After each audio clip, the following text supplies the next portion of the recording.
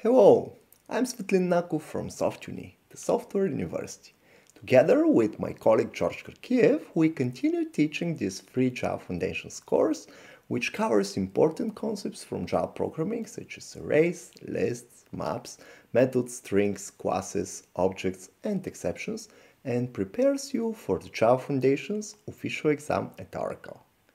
In this lesson, your instructor George will explain the concepts of associative arrays or maps, which hold key-to-value mappings. He will demonstrate, through live coding examples, how to use standard API classes such as map, HashMap, and TreeMap to work with maps in Java. Just after the maps, the instructor will explain the concepts of Lambda Expressions and how to define and use Lambda functions in Java through the arrow operator. Lambda expressions are important in Java programming because they enable processing and querying Java collections using the Java Stream API. In this lesson, the instructor will demonstrate the power of the Stream API and how to map, filter, and sort sequences of elements, such as arrays, lists, and maps, and how to extract subsequences, how to convert a sequence to array or list, and many other operations over sequences. Let's learn maps, Lambda functions, and the Stream API in Java through live coding examples, and later solve some hands-on exercises to gain practical experience. Are you ready? Let's start! Before we dive into the course, I want to show you the SoftUni Judge system, where you can get instant feedback for your exercise solutions. SoftUni Judge is an automated system for code evaluation. You just send your code for a certain coding problem, and the system will tell you whether your solution is correct or not, and what exactly is missing or wrong. I'm sure you will love the Judge system once you start using it. Let me show you how you can submit the solutions from your hands-on practical exercises to the automated grading system, the so-called SoftUni Judge. So you have a judging system designed to send you your code, and it tells you whether the code is correct or not, and I will show you how it works. You open this link and you go on this website where is in the SoftUni Judge, and you click practice, and you have this Java full foundation course. These are the problems, and here you put your code just like it's shown here, and you submit and you send it.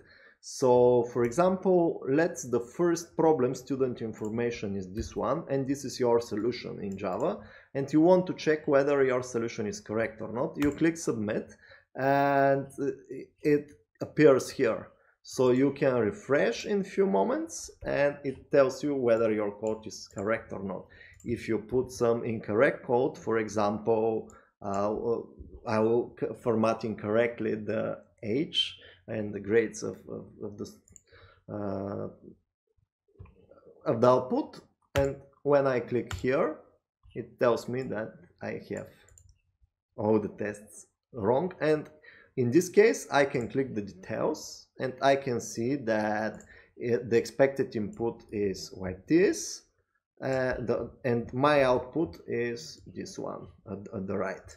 I have one additional digit which should not be there. So this is how the Judge system works. It will be your best friend when you are learning Java through our training courses, because as I repeat many times, learning Java is mostly coding and less watching videos. So you need to practice. That's why we have prepared a lot of coding exercises for you, and please do them because I want you to become Java developers.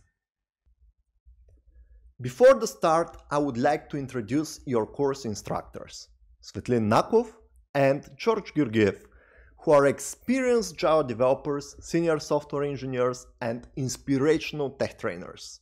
They have spent thousands of hours teaching programming and software technologies and are top trainers from SoftUni. I'm sure you will like how they teach programming.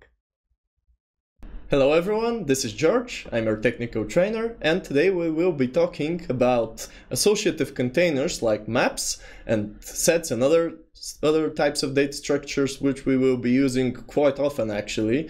Pretty much 80% of the time you're going to be a programmer, you're going to be using some of these collections. And then we're going to talk about Lambda Expressions and the Stream API in Java, so let's get on with it. Our first subject is, again, associative arrays or associative containers or dictionaries or maps. There are a lot of terms for these data structures, but they're used in pretty much every place in programming you're going to encounter. And not only that, you're going to encounter them a lot because they're very useful both for fast operations on large sets of data when you have some intrinsic characteristic by which you categorize that data. And additionally, because these associative containers are very useful when you want to work even with small amounts of data which need to be organized in some way. So they're pretty much a multi-tool for a lot of stuff.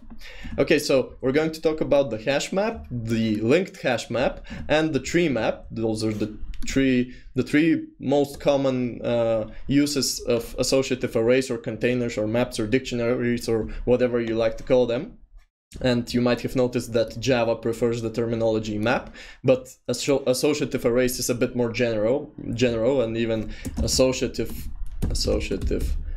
containers is the most general term you're going to see in computer science, but map is pretty close up with that one too. So you're going to see these containers in a lot of programming languages, not just in Java. Okay, so these are the three most common, or at least the ones we will be using most often in this course. So we will be talking about that today. Then we're going to talk about Lambda expressions, and we're going to tie those in with the Stream API in Java, talking about filtering, mapping, sorting data, and limiting output and processing items one by one and so on. So this is our table of contents, and let's get on with it. Well, what are we going to talk about first? Again, the associative containers I already mentioned, and we're going to talk about them as these collections of key and value pairs. So you're going to have keys and values in each item in the collection we're going to talk about. So each item in those collections, the linked HashMap, the HashMap, the TreeMap, are all in this format. They are keys and values. Now, before we go on with the data structures themselves, let's see an example of how they might be useful. So let's open IntelliJ and let's say we have the following task. We're going to get numbers entered, and we're going to get the names of those numbers, or even let's say we're going to get names of people and the ages of these people. And then what we need to do is, when asked about the age of some person, we need to print that age. Or it could be birthdays even. Maybe we can implement a calendar in which we simply enter the names of people we want to remember the birthdays of, and then we can ask when someone's birthday is. So what we're going to have here is the name of a person followed by some data. Now it doesn't really matter what that data is, so let's go with something simple. Let's say we have the name of the person and we have the age of that person. That's the simplest thing we can do for now. Okay, so we're going to get names of people and ages of people, and let's say we're going to have a fixed number of names and ages we're going to have to read from the console.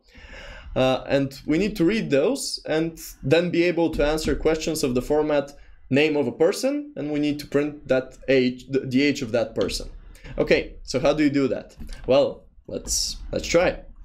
Now, first thing I'm thinking about is, okay, I already know what objects and classes are, so one thing I could do is create an object, name it person, and that person is going to have a name and an age, since they're going to be traveling together, right? One thing I mentioned is the person will have an age, and that age will be something which we need to print when asked about the person's name. So the name and the age are correlated. They have an association between them. So one way to implement that is to, of course, create an object which maintains that association. Create a class.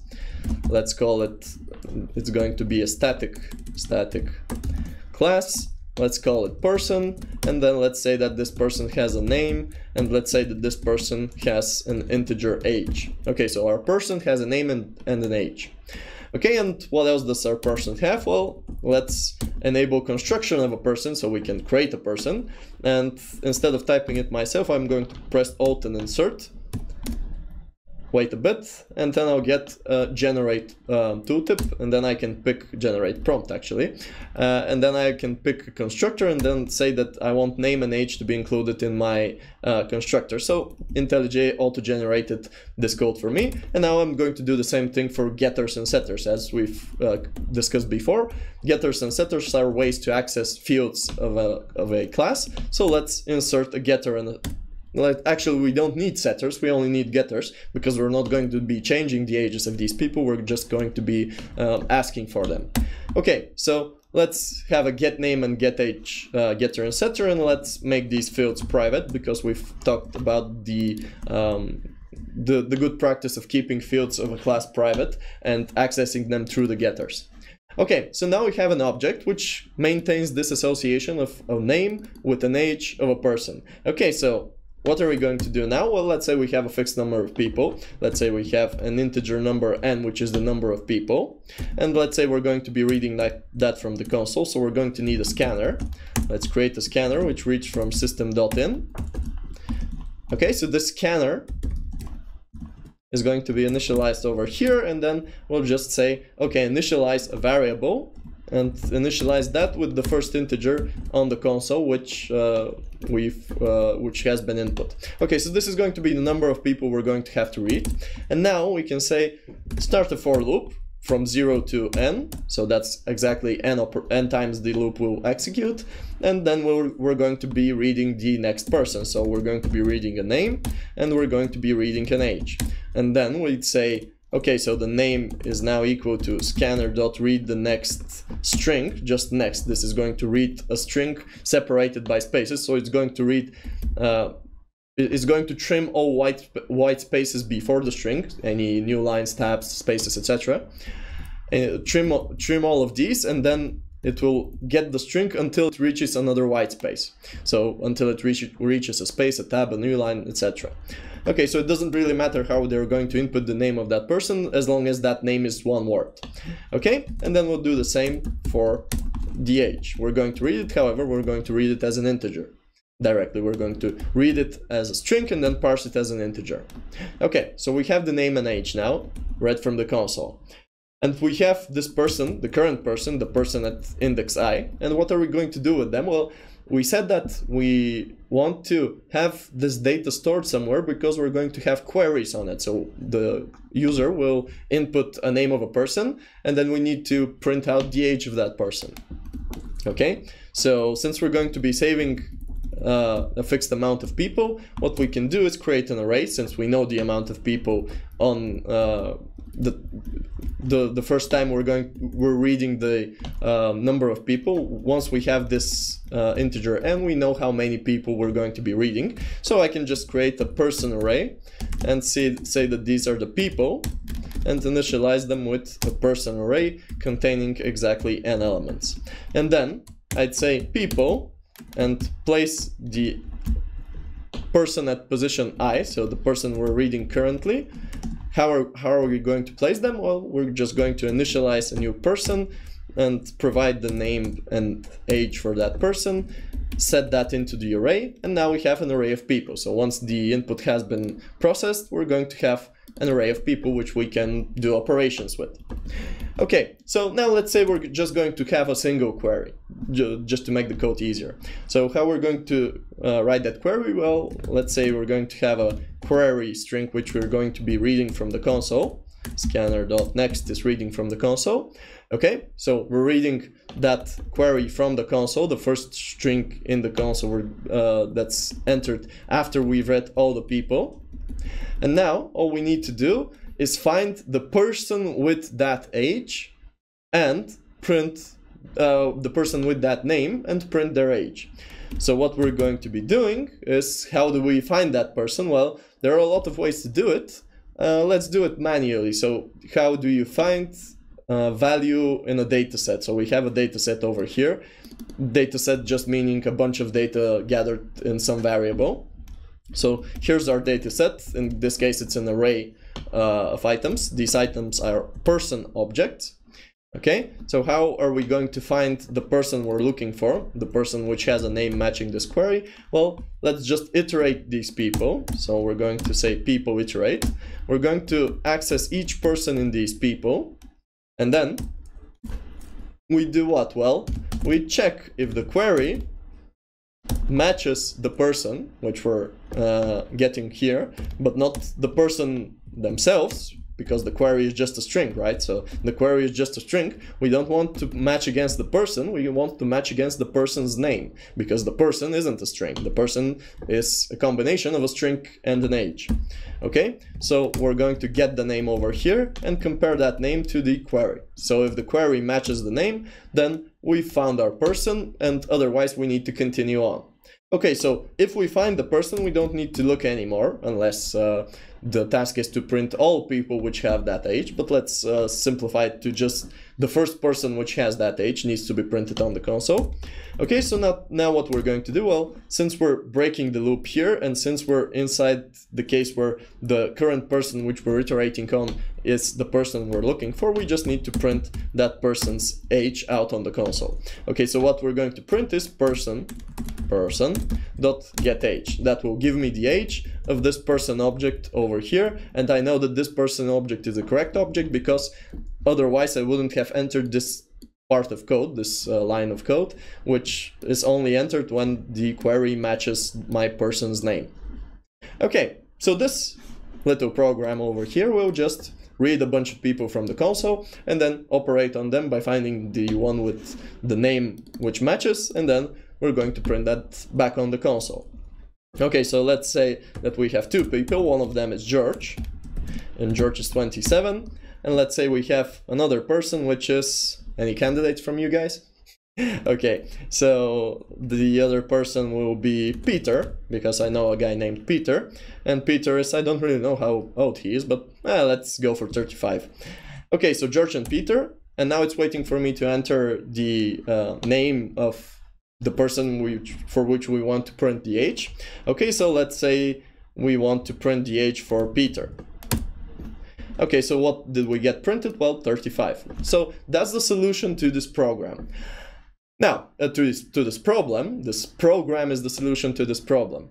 Now, of course this works, and it works reasonably well, so in the worst case, it's going to do as many iterations on the person list as there are people in that list. So in the worst case, in this case, when I entered two people and I entered Peter, well, it had to first check George, see that it isn't George, and then had to go to the next item, the last item in the list, check, see that it matches, and then print that out. Okay. So we might actually want to have a check over here, which checks if we found the person, and if it doesn't, it prints no such person found, and so on. Okay, so something you might have noticed if you're watching carefully is that in this case, I need to walk over all of the people in my list, in my array, or whatever data structure I have of the ones we've studied so far.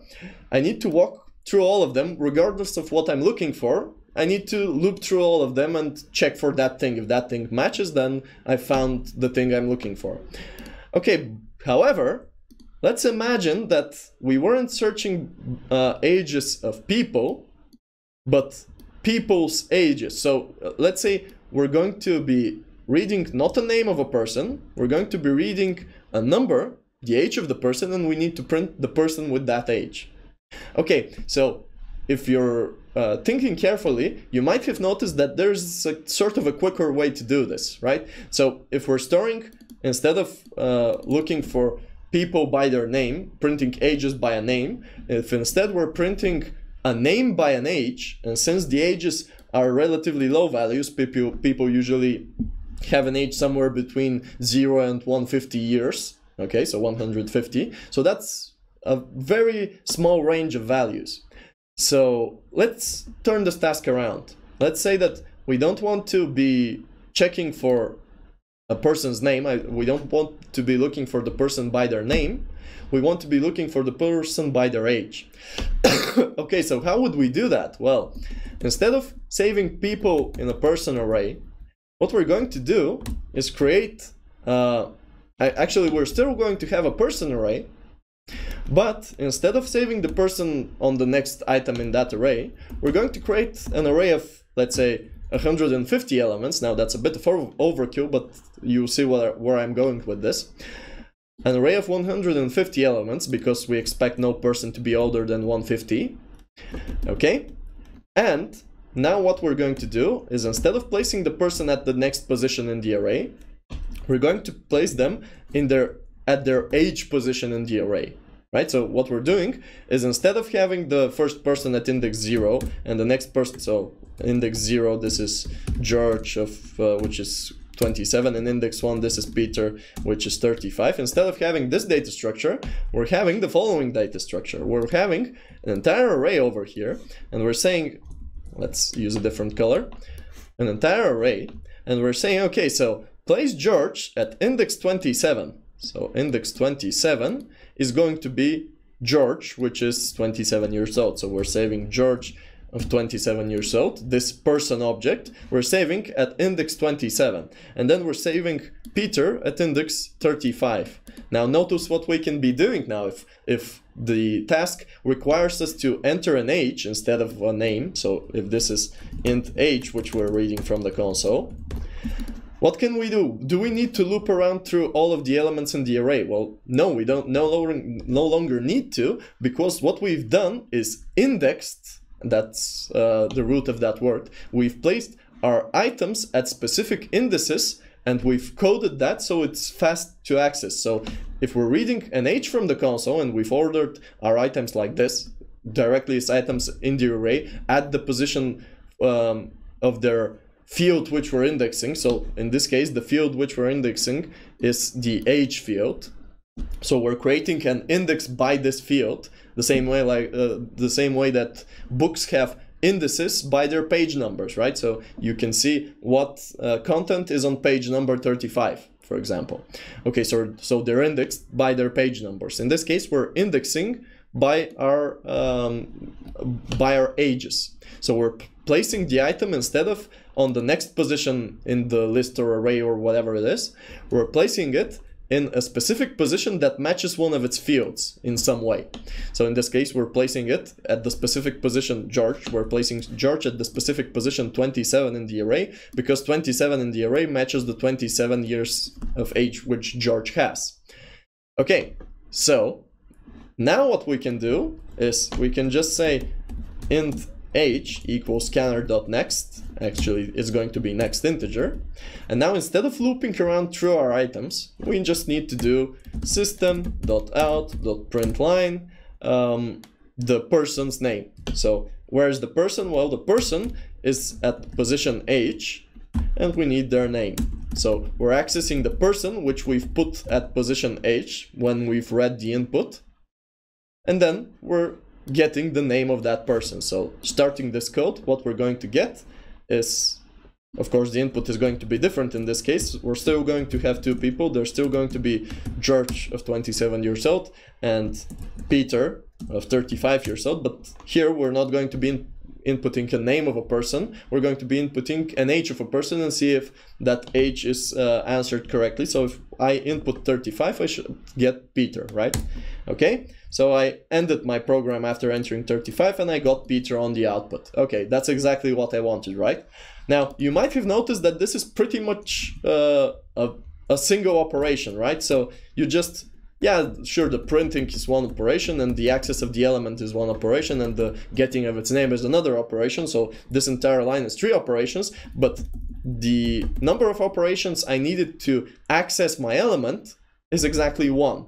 So 1 operation of accessing an element at an index of an array. So this is a very fast operation. Accessing items in an array by their index is very fast, just like writing to an array at an index is very fast, because an array index is just an address in memory, so the computer just finds that address and writes. It has random access to that address in memory. That's why your RAM is called RAM, because it's random access memory. It takes the same time to access the first element as it takes to access the 50th element.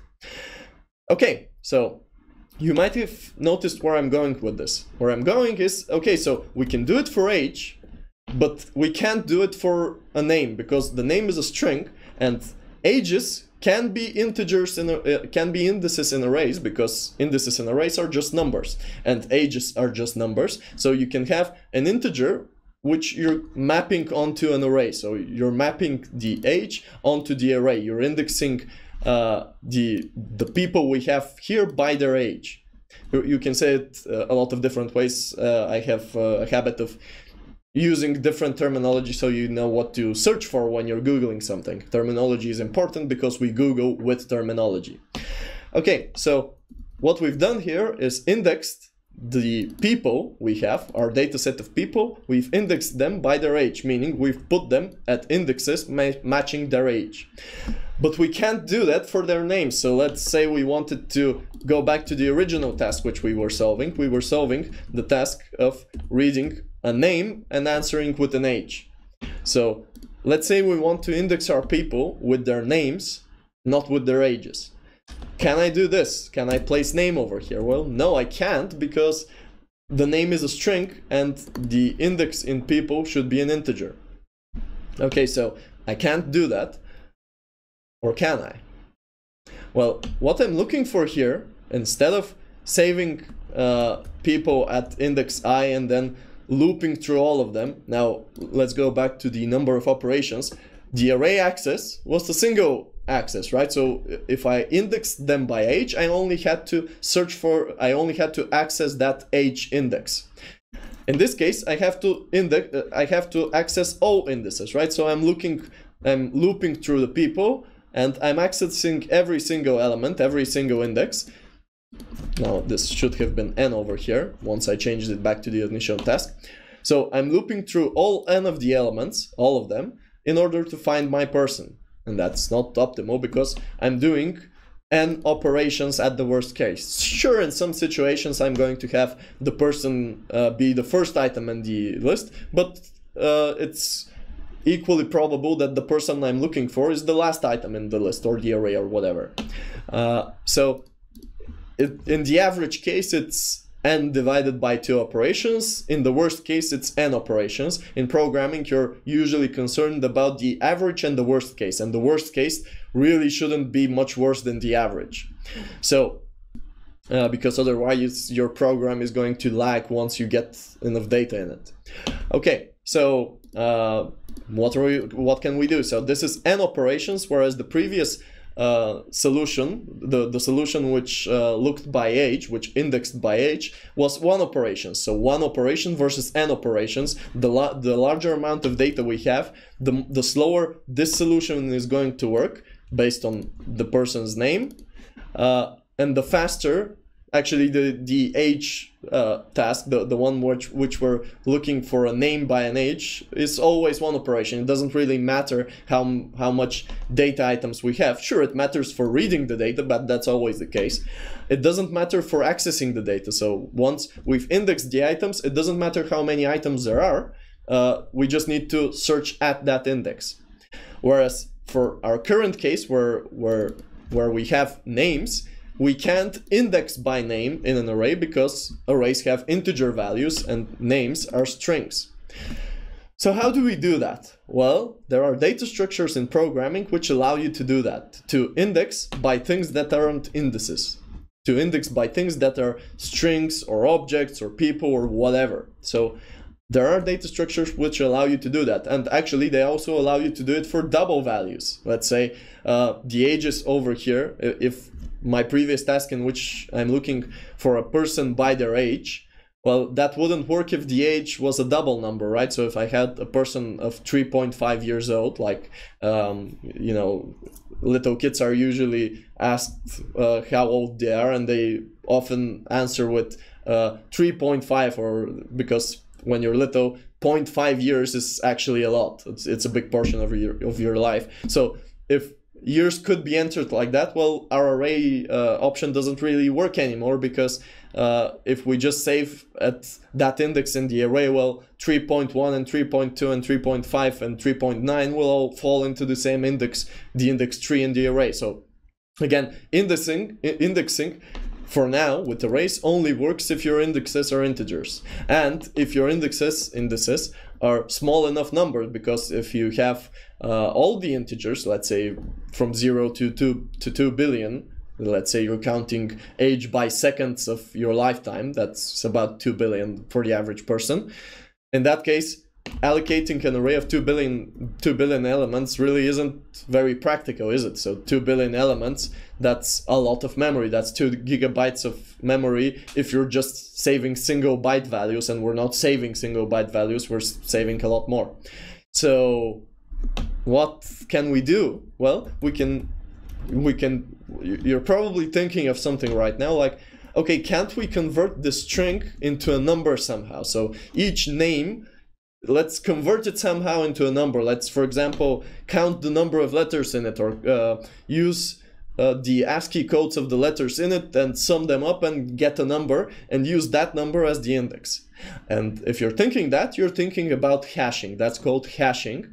That's a process by which you convert a series of bytes into a smaller series of bytes. But it's very important in that case to make sure that your hash function, the thing that does that converting, is very rarely creates collisions. So if you just use the ASCII codes of the letters in the name, well, in that case, George and George in reverse, so ERGOEG, will have the exact same hash, and that they're going to collide on the same index. They're going to be on the same index. So creating a hash function for this is a very actually hard job, and there are people which do that very hard job and compute optimal hash functions for different data types. Anyway, there are data structures which allow us to do that automatically. So instead of writing that hash function by ourselves, we can use one of the data structures, one of the associative containers in Java to do that. So now, instead of having a person array, we're going to have a people map. So I'm going to create a map, and this map is going to contain, of course, people, so a person. And in addition to that, it's asking me for something else. What is it asking me about? Well, when we began the lecture, I told you that our associative containers are going to have items which consist of a key and a value. So the person is the value. The key is the index. The key is the thing by which we're going to be looking, by which we're going to be searching for a person. So in this case, we want to save people by their names, because we're going to be searching by their names. So whatever you're going to be searching through, and you want to search with that fast, search by that field fast, well, that's your key. So that's where the name comes from. The key is what you're searching for. So you say I want this item, and you name the item by that key, and then when you name the item by that key, well, the map knows how to search by that key. So let's say that in this case, since the name is a string, well, the map will be a string map. So a map containing strings, string keys, and each of these string keys will match to a person. So we'll have, for each name, we're going to have a person object which is indexed by that name. The same way we had for each index in an array, we had the person object which has that age, right? So we use the age as the indexer, and here we're going to be using the string, the name, as the indexer. Now I need to initialize this map with an actual implementation of a map. Just like when we're creating a list, we're actually using some specific type of list, and in most cases we're using an array list. Well, in this case, for a map, I'm going to use the specific map type, a HashMap. Now remember when I said that what we're trying to do is achieve a hash function? Well, that's what this HashMap does. It uses the key, in this case the string, and converts it into a number in some way. We don't really care how it does that, but it converts it into a number in some way, and uses that number to quickly find the person which matches that number. Now it also has ways of handling collisions should they occur, so don't worry about that. You just need to know that if you're saving a person if you're saving into a hash map and you're saving strings, well, that hash map will take care of hashing those strings into numbers so it can search by index. And you don't care about what that map actually does inside. All you care about is saving items in that hash map and then looking for items in that hash map. So how are we going to do this? Well, we're going to say people, the same way we access the array and place the person at index I. Well, in this case, so we had this code, place the person at index I. Well, in this case, we're saying people.put this person, and the first thing we need to say is at which index do we need to put them. Similar like how in a list you say .set, and that sets an item to some index. So you provide the index and then you provide the item. In this case, it's the same thing. You put the person at their index. What's their index? Their index is their name. So we type in name over here. And now our people map, after this loop has executed, will contain the people mapped by their name, indexed by their name. So indexed is a term you're going to be hearing more often and more often when you're developing code. So in this people map, we have now people mapped by their name. So we have at each place in this map. So this map is still a collection of elements, but the collection of elements isn't just a person element and another person element and another person element. It's a key value pair structure which has a key, which is the string, which is the name, actually. The name, and that name points to a person, and another name points to another person, and another name points to another person, and so on and so forth. Okay, so this is what you have in this map. You have key value pairs. You have something which has a key and a value, a key and a value, and again, a key and a value, a name and a person, a key and a value. Just like in an array, you have elements, and elements have indices and values. So you have the element at index something, and then you have that value at that index. However, in the map, the items themselves, the items in the array, are these pairs. So if you're trying to iterate an array, you're just getting the values. But if you're iterating a map, if you're walking through all values of a map, you're getting key value pairs. We're going to discuss this in a bit. Okay, so now we have that people map, which stores our people inside it. Now, when we read the query, instead of looping through all the items in the map, what we can do is just tell the map, people, give me the person at the index of their name, right? So this is my name index, let's call it a name. Let's call the query a name, the thing which we're looking for, let's just call it the name. So just like in the array, we accessed the array at that index, people at index age, where people was an array. In this case, we're going to access people at index name. The same way for a list you say get and then provide an index. Well, for a map, it's get and then you provide the map's index. But in this case, the map's index is a string. Okay, so what does this give you? Well, if it was a list, this would give you the element stored at that position. Well, in this case, it's exactly the same thing. You get the element, the person, with that name. Person with that name. Or we can just call them the person which we're looking for, the search person or whatever. Okay, and now how do we print that person's information? We just say system.out.println person.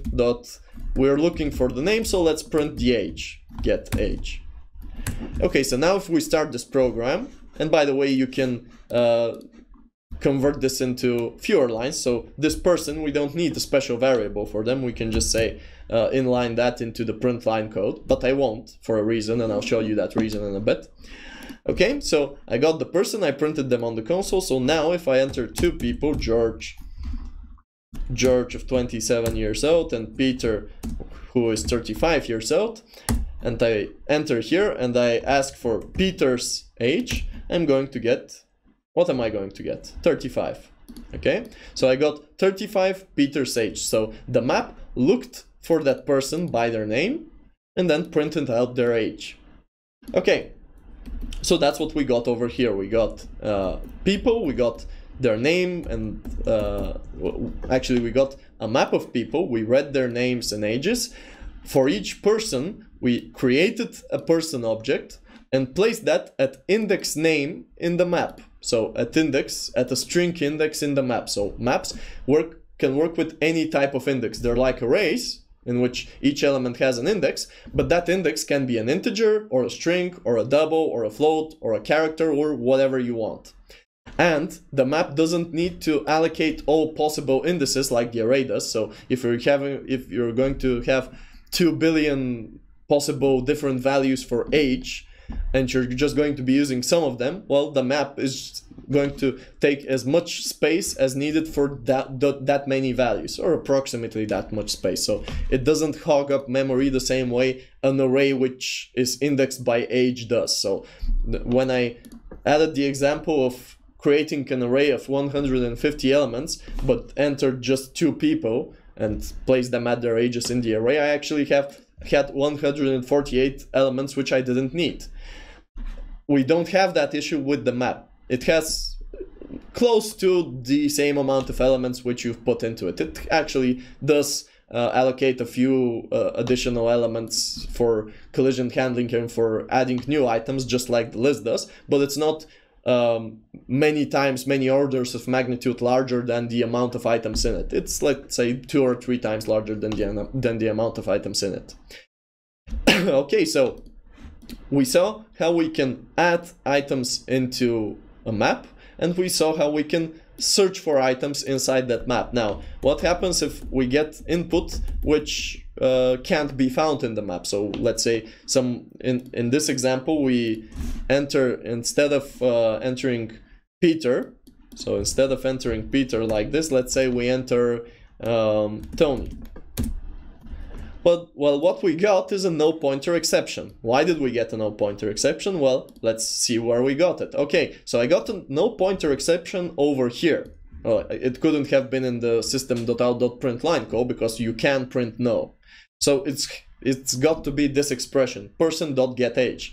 Well, what does a no pointer exception mean? Well, it means one of these items was null. And in this case, it means that person over here was null, and we're trying to call no.getAge.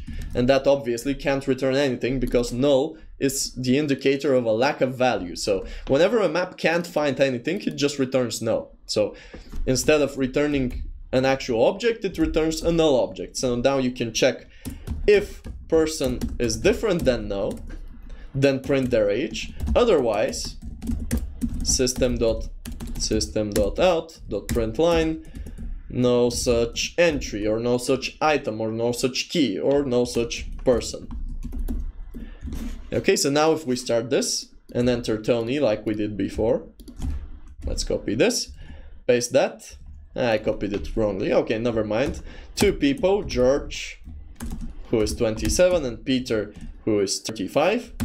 Okay, and now we enter Tony, press enter, and we got no such person. So now our program works correctly, even if the client, the person using the program, enters information which they haven't stored yet, which is expected from a well-implemented program. It should inform the user that they're trying to do something which can't be done.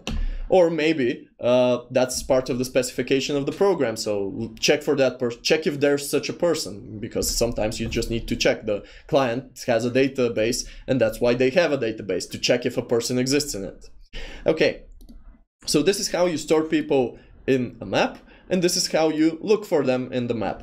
Every time you're learning about a data structure, you need to learn about 4 operations. So getting an item, so accessing an item by its something, then putting a value inside the list, or setting, put or set, so adding something to that data structure. Then the other thing you need to know is how to remove something from there, and the other thing is how you can access all the elements, so how you can iterate all the elements. So running a for each loop, for example. So we've covered the first few. We've covered getting items, and we've covered setting items, adding items to the map.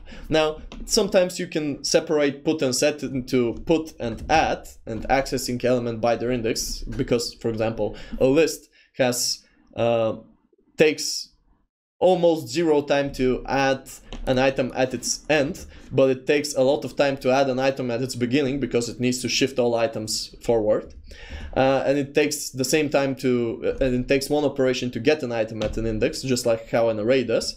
Well, a hash map does, you can think of it as a single operation, meaning the number of items in that hash map doesn't determine how fast you're looking for them with this get operation, because again, just like with the array in which we indexed by age, here you're indexing by something, and the searching operation doesn't depend on the number of items in the map. It more so depends on the number of symbols in this string in this case. So it depends on the complexity of the function which creates an index from a string.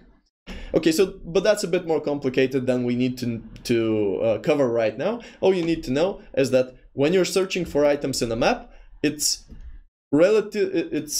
You can think of it as being the same speed as searching for an item in an array. It's a bit slower, not searching, but accessing an item at an index of an array. So accessing the people array at position 5, at index 5. So that's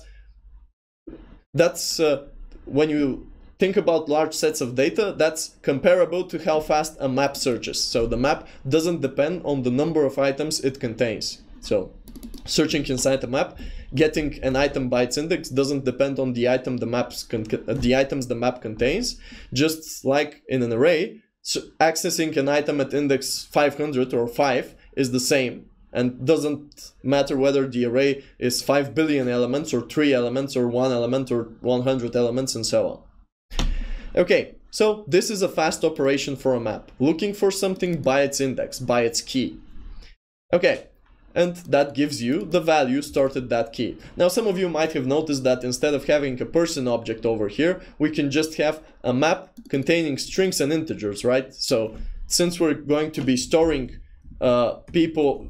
names of people and ages of people, we don't really need the person object, although often in programming what you're going to have is exactly this, a data structure in which you have some type of identity, something by which you're going to be searching, and objects ordered by that identity, so indexed by that identity. But for this task, if we want to avoid creating an object, now we can do that by just saying that this people map gets an integer over here, and now instead of saving a person object, we can just save the age. And now instead of getting a person object, we're going to get, and here it's important that we get an integer with capital letters. Why are we getting an integer with capital letters? Well, because the integer with capital letters is something which can be no. So if you're searching, imagine that you had a normal integer over here and you had int here. Well, if you're getting that int from the people table, well, what happens if that people map doesn't contain that integer? What happens if there's no such name index which we're searching for in this map? Well, what is it going to do? It can't tell you the result is 0 because there could be a person with age 0, so that's not correct.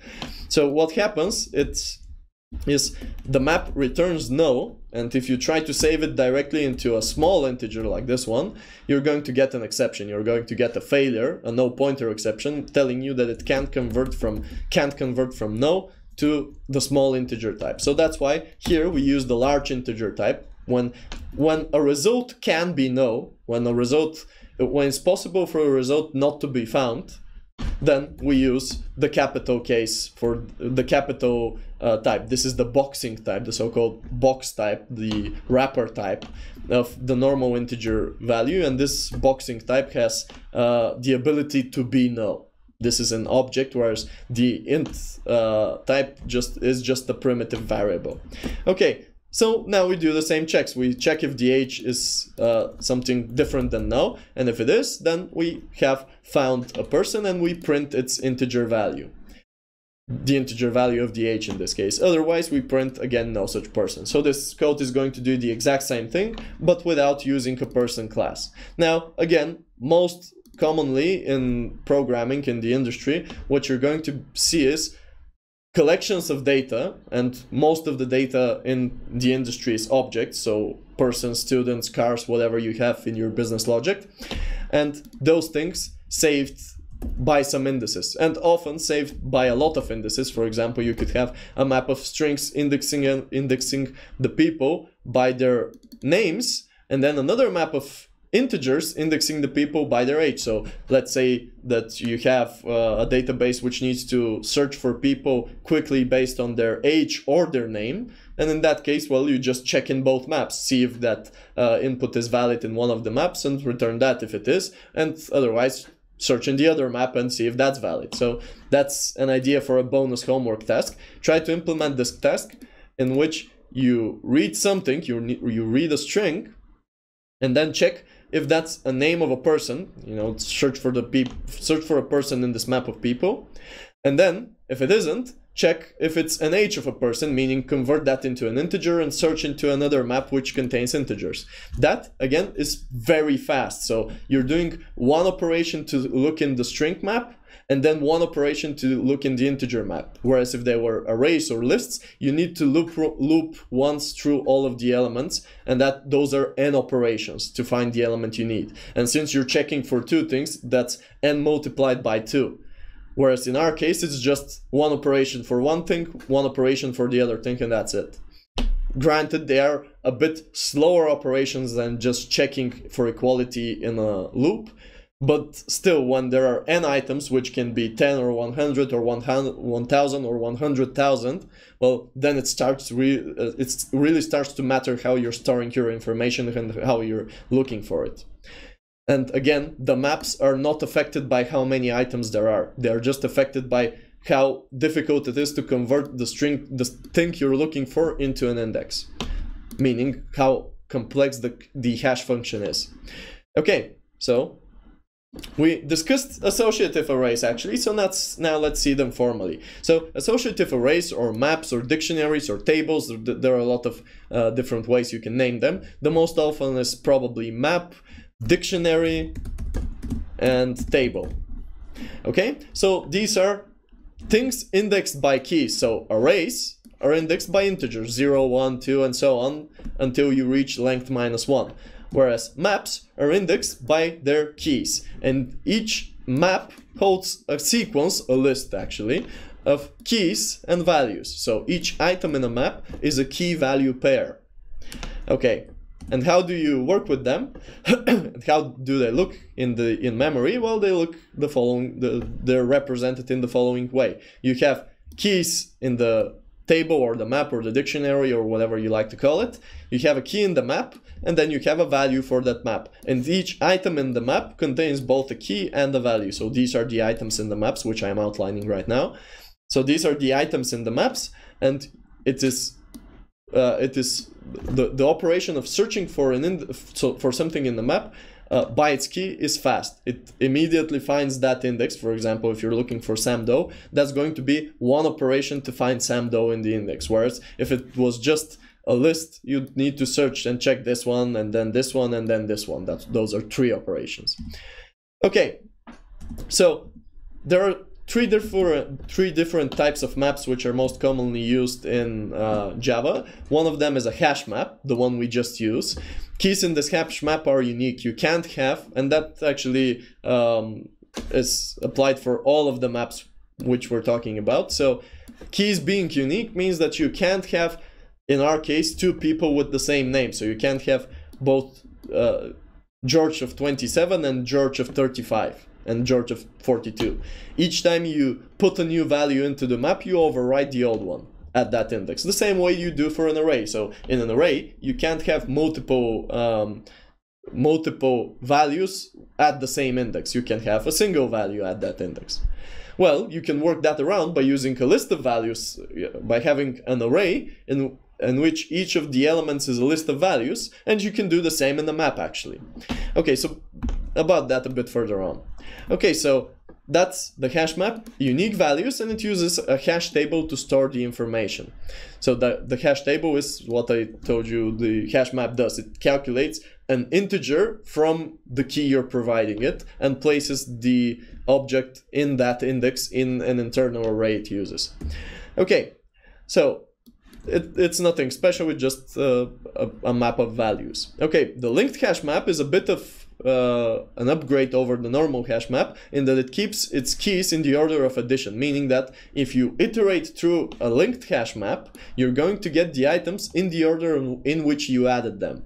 Whereas if you're iterating a normal hash map, you have no guarantees of order, so they can be ordered in any possible way. And they could even change their order between different iterations. That doesn't really happen with the standard hash maps, but it's not something that it's guaranteed. So whenever you have a hash map, you can't expect this hash map to be ordered in any understandable way.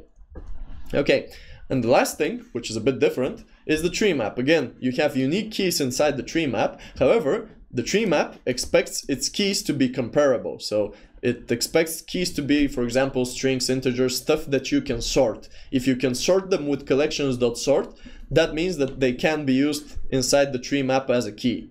Now, what's the advantage of the tree map? Well, it always keeps its elements sorted by their keys. So if we switch over here to a tree map, so if we say that this map is not a hash map, but it's a tree map, then this tree map, we need to import it, of course.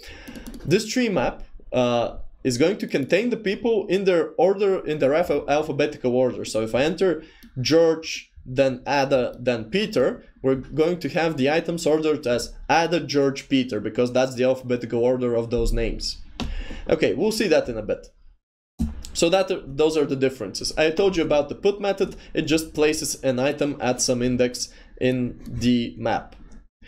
Okay, now what I didn't tell you about is the remove method. Now the remove method operates on the same parameters as the get method. So the get method returns the value, whereas the remove method removes the value. So now if we have this, and by the way, the remove method, the put method, the get method are all they work for any type of map, so it's common for all maps.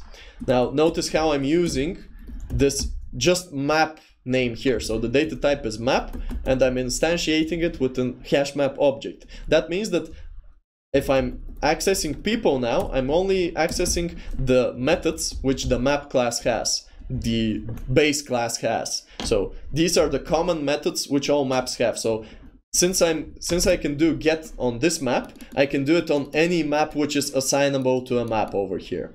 So any tree map, linked hash map, whatever, they all have a get, they all have a put, they all have a remove.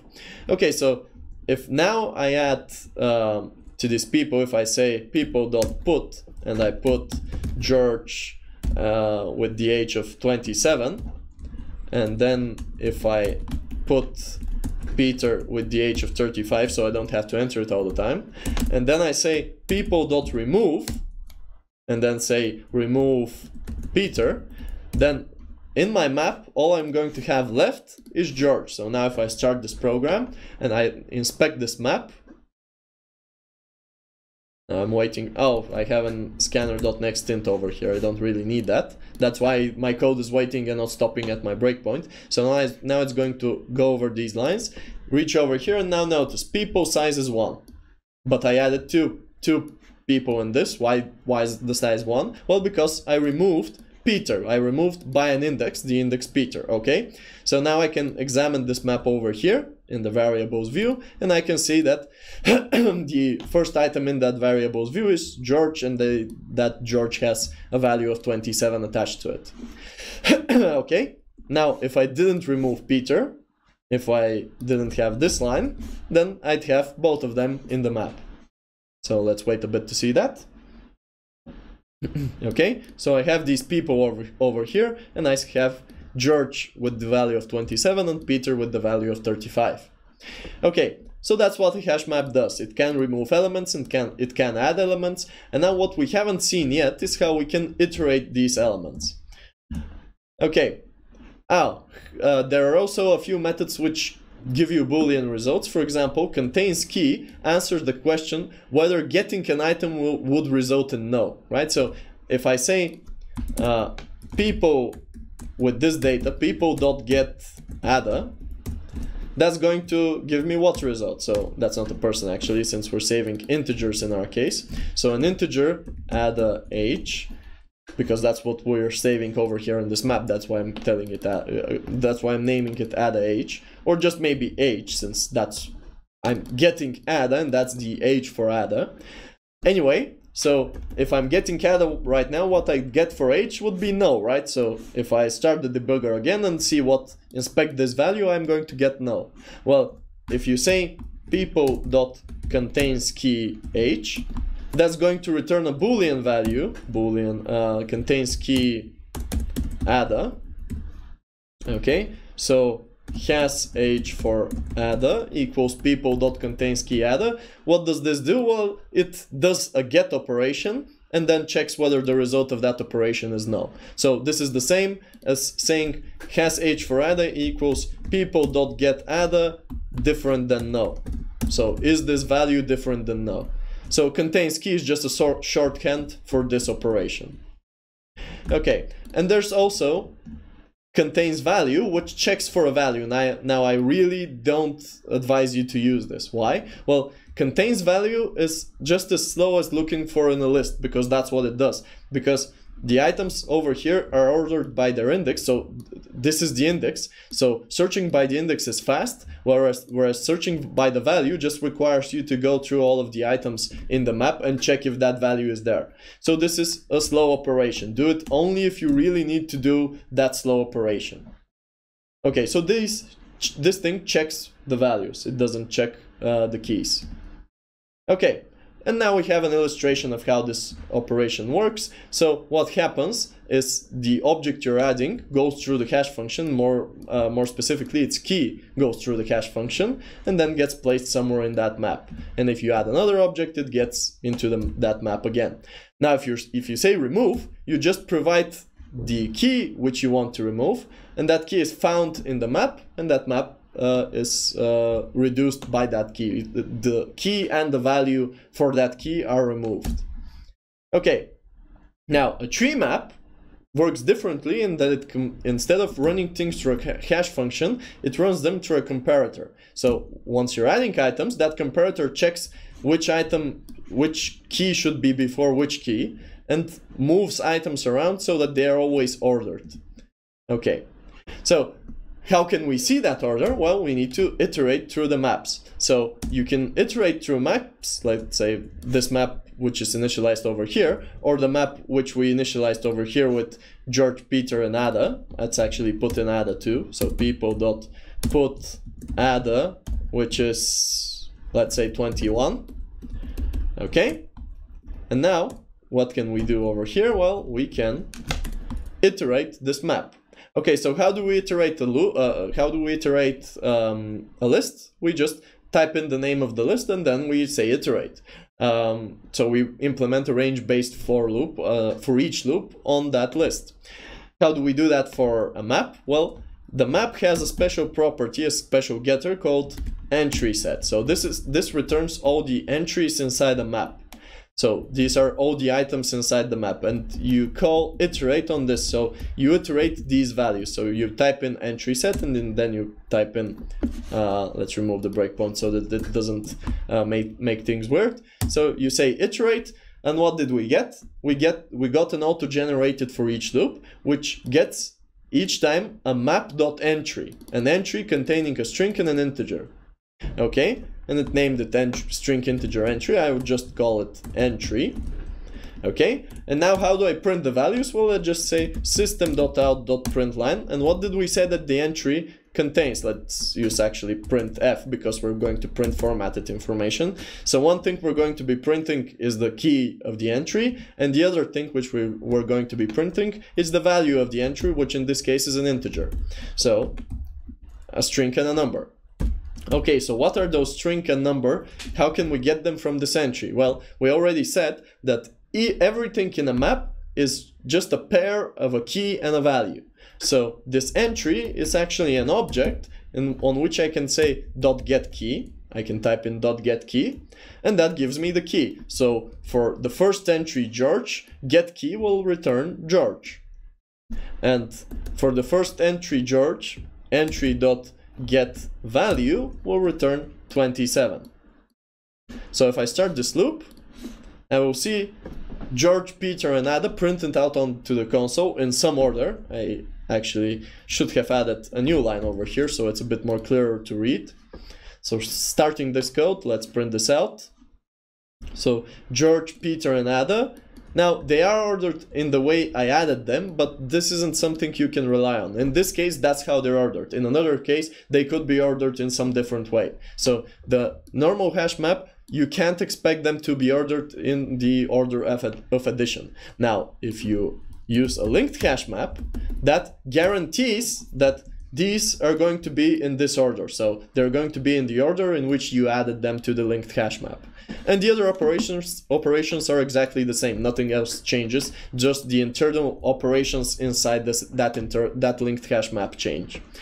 Okay, so that's how you iterate a map. Now, if I change this into a tree map, and notice that I'm not changing anything else. I'm just changing the internal implementation of a map. I'm just telling it to internally work in a different way. But my put operations, my get operations, and so on, my iterations are implemented in the same way. Now, if I run it, I'm going to see Ada first. Why? Well, because Ada's key is first alphabetically, and this tree map compares items alphabetically if they're strings, or it compares them numerically if they are integers. Okay, so this is how you iterate a map. This is how you get each of the entries inside that map, and each of those entries has a key and a value. The key is what you index by, and the value is whatever you put after that. Okay, so that's iteration on a map, and here's another example of doing that.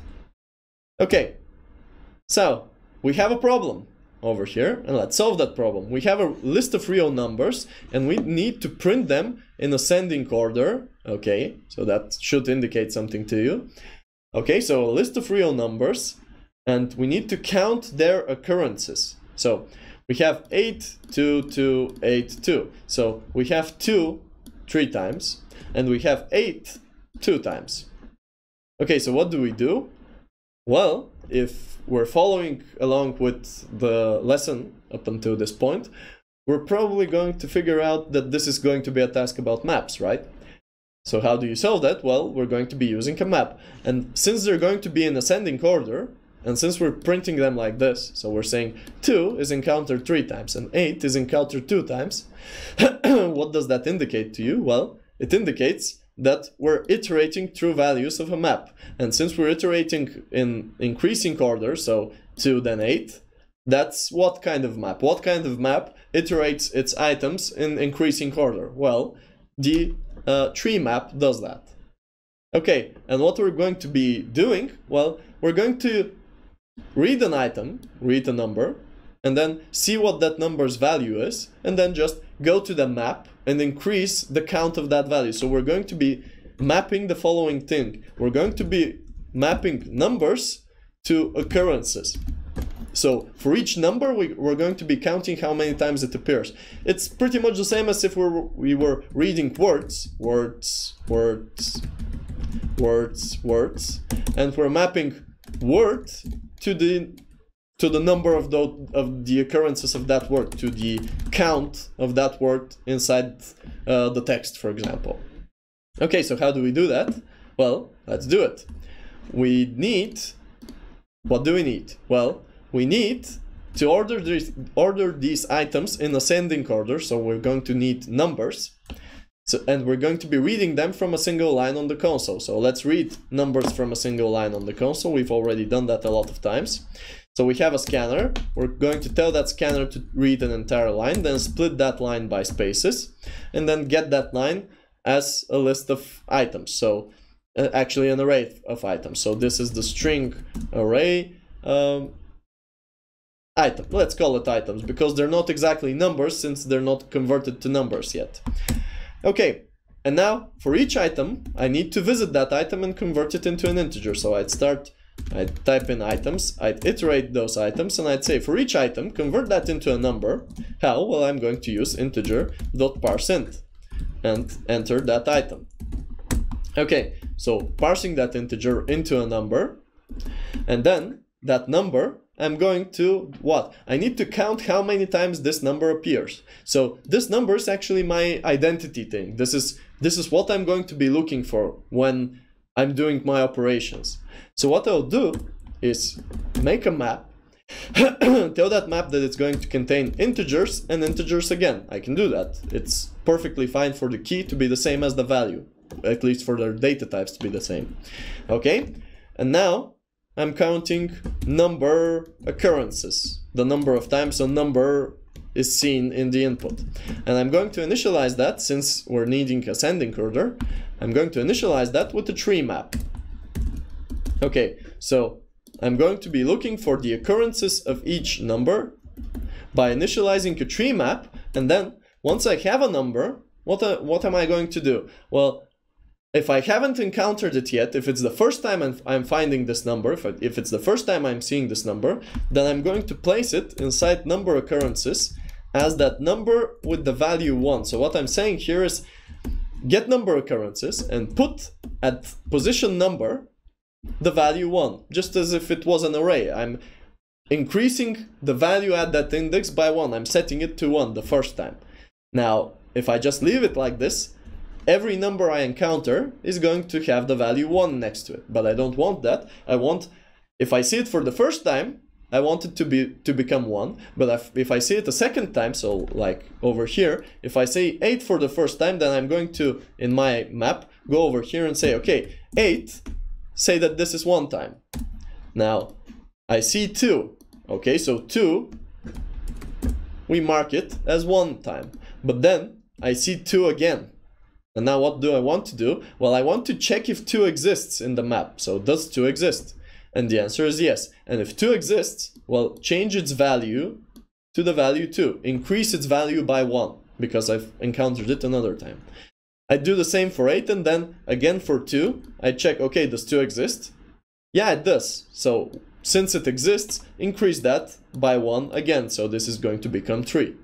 And meanwhile, 8 would have become 2. So the number of occurrences for 8 would have become 2. Okay, so how do I do that? Well, obviously I need to check if the number exists, and I need to do that every time because I don't know at which number I am. So I just check all the time. I check, does that number exist? So I say if, and how am I going to do that? I could use contains key, but since I'm going to be increasing it if I find it anyway, I'm going to do the following. I'm going to create an integer and call that integer occurrences. The number of occurrences, is occurrences written with double R or not? Okay, it doesn't matter. So occurrences equals what? Where do I get the occurrences of the current number? Well, I get it from number occurrences dot get number. So give me the occurrences, the count of that number. How many times have I seen this number? Now, if I haven't seen it yet, then occurrences is going to be what? What do we get when we get a key? So when we get a value from by a key, and if that key hasn't yet been added to the map, what do we get? Well, we get no. So if we get no, if occurrences is no, then we need to place the number 1, because we obviously haven't met this number yet, so we're adding it as a single occurrence.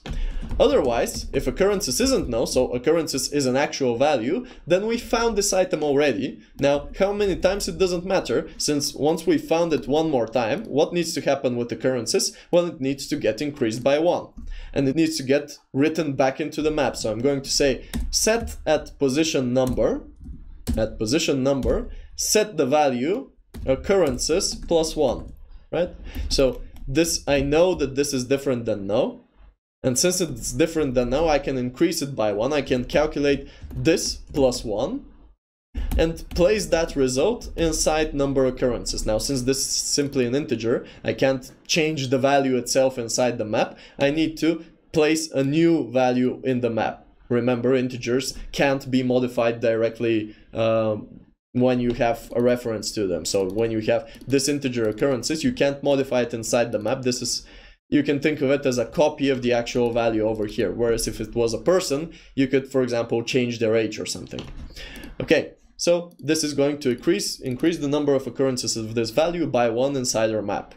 Okay, anything else we need to do? Well, we need to print these items. Okay, so we need to say items, iterate, not the items, but the, well, we already are iterating the items. What do we need to iterate? Well, we need to iterate the occurrences. So we need to say number occurrences, give me the entry set, and then iterate that. And this I'll just call entry. And now what I need to do is simply print this format. So how do I get this format? Well, let's copy this value and say system.out.printf, print me a formatted line, end it with a new line.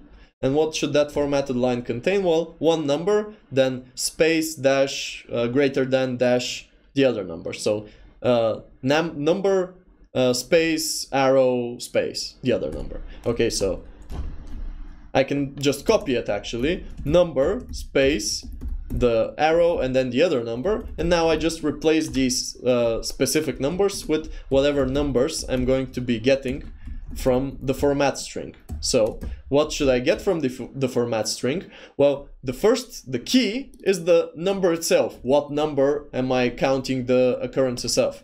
So entry.getKey gives me the number itself, the thing by which I'm indexing. And then entry.getValue gives me the value itself, the value by which the value which I've stored at this index. So when I start this program, what I'm going to get is a program which reads in numbers, adds them into the TreeMap, first gets the number at that index. So it reads a number, it gets the occurrences of that number, the count of that number, the times I've met this number in the input, gets those times. If there is no such entry for this number, if there are 0 occurrences, then I'm going to get no, because the map couldn't find my number because I haven't added it. Okay, and I just put it back with a value of 1. If there are occurrences already, so if I'm counting up something already, well, then I just increase the number of occurrences by 1 and put it back into that number position. So I overwrite this position with occurrences plus 1. Okay, so now if I enter my data over here, I should see 2 is encountered 3 times and 8 is encountered 2 times. Now, why did I get them ordered 2 and then 8? Well, I got them ordered that way because I'm using a tree map. If I was using a hash map, I'd get a random order. If I was using a linked hash map, I'd get 8 and then 2, because that's the order in which I'm creating them. Okay, so this is how you count the number of occurrences of things in some input. Now, you can do it for any type of input. If these were, instead of numbers, if they were words, well, the code is exactly the same, only you wouldn't be parsing them into integers, you would just be using the strings here in items. So it's the same code, and the map would be keyed by string instead of keyed by integer. And that's it. Those are pretty much all the changes you need.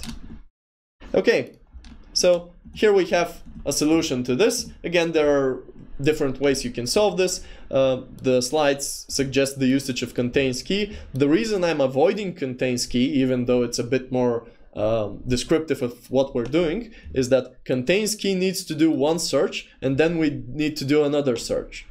Okay. So we then override the value with the new. Now there are some details over here. The numbers aren't actually integers like I'm doing in my solution, so I'm using integers over here. You should be using doubles for this task. So the task is called count real numbers, and you should print them with some accuracy. So you have real numbers over here instead of just integers. But as I said, it doesn't really matter what data type you're storing. The map works the same way. So the map works both for double, for string, for integer, for whatever you wish. Okay. So we've talked about maps. We've showed you how you can use them, and now, since we've discussed that already, let's continue on with the next part of the lesson. In programming, what you're going to see when you see a lambda function, what it usually means is a shorthand expression, a shorter expression that gives some kind of result, although it's not always necessary for it to return a result in programming. So a shorthand for a function expression. So instead of writing an entire function, you just write an expression which is treated as a function. So what you do is use this arrow operator over here in Java, which you read as goes to. So on the left of that goes to operator, you have the parameters of that lambda, whereas on the right of that goes to operator, you have the method body of that lambda. So instead of writing a function which accepts, for example, an integer parameter a, and then returns whether a is larger than 5 or not, you can just write that like this code over here. Okay, so let's actually see that before we start seeing it in more in the slides further on. So instead of, let's go back to this code over here. Say you want to, what can we do? Something more simple. Well, okay, let's describe the concept itself. So when you write a lambda, so let's say you have the function boolean are ordered correctly. So the static boolean function, the static boolean method, are ordered correctly, is going to accept a few parameters, let's say 2 parameters, and it's going to respond whether these 2 parameters are ordered correctly, meaning that it's going to respond whether the number a is smaller than the number b. So it's going to return whether a is less than b. So are ordered correctly will return the value whether a is less than b in this in its operation. So if I say are ordered correctly 4 and 5, then this is going to return true, whereas instead if it was 5 and 4, it's going to return false. So doing this operation will execute this line of code, and that's going to return a boolean. Now, instead of me writing this entire method, polluting the global namespace, not the global, but the main namespace with it, so main now has a method which isn't really used in other places than this specific place over here. Instead of doing all this, instead of writing all this code, what I can do in places where stuff like a function returning a boolean accepting 2 variables is required, is I can replace this entire piece of code with a comma b, meaning the parameters a and b go into a less than b. So this is a shorthand. Now it won't compile like this if I write it over here. Even if I do it like this, it's not going to create a function and execute it and so on. Although if I say boolean x equals, no, still can't make it do it. So the point is, what I wrote over here is a shorthand for writing a function that accepts 2 parameters of any type in this case, accepts 2 parameters of some type, and then returns the result of comparing the first parameter to the second parameter. Okay, so this is a lambda. A lambda is a shorthand for a function, and there are specific places in which you use lambdas. So, for example, in collections.sort, so if you have, let's say we have a list of integers, and we call these numbers, and we initialize them with a new array list, and fill that array list with an array treated as a list containing the values 4, 1, 3, and 2. Okay, so now what I can do is tell collections.sort this numbers list. Okay, so what this does is compares the numbers according to the natural order of these numbers, sorts them out, and let's say we're going to print them now on the console. Let's run a loop over them, and for each number in numbers, I'm just going to say system.out.print line that number. And now we see these numbers ordered as 1, 2, 3, and 4 on separate lines on the console printed after this sort operation completes. Now some of my code is formatted badly, so I just pressed Ctrl Alt and L to format it correctly. Okay, so this is a sorting operation and it sorts the numbers over here. Now, how does it know which number to place where? So how does it decide whether one should be before 4 or after 4? Well, it does it by using a comparator. So the second parameter over here of the collections.sort method is a comparator. What does a comparator do? Well, it compares two values, obviously. Now, if you start typing in new and press Control and space, you'd get a suggestion for implementing a comparator function. So what does a comparator function do? Well, it simply returns an integer value, which is the result of comparing two existing integers. So now this code over here might seem a bit weird, and it probably does, but it's just a way for sort to call something and to ask it whether O1 is less than O2. And how do you do that? Well, you just say O1 compared to O2.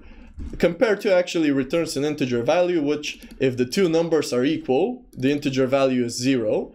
And if they are not equal, the integer, if the first one is smaller than the second one, the integer value is larger than or smaller than 0. So it returns actually three possible values, either a value smaller than 0, or a value equal to 0, or a value larger than 0, depending on whether O1 is larger than O2 or the opposite is true. Okay, so it doesn't really matter when it returns -1 or -2 and so on, and when it returns +1 and +2 and so on. All that matters is that you can use the compare_to function to order numbers in their natural order. So if you say compare O1 to O2 like this, so when you need to compare two numbers inside this numbers list to order them, just compare them as you would compare the first number to the second number, because each comparable object in Java has a compare_to method.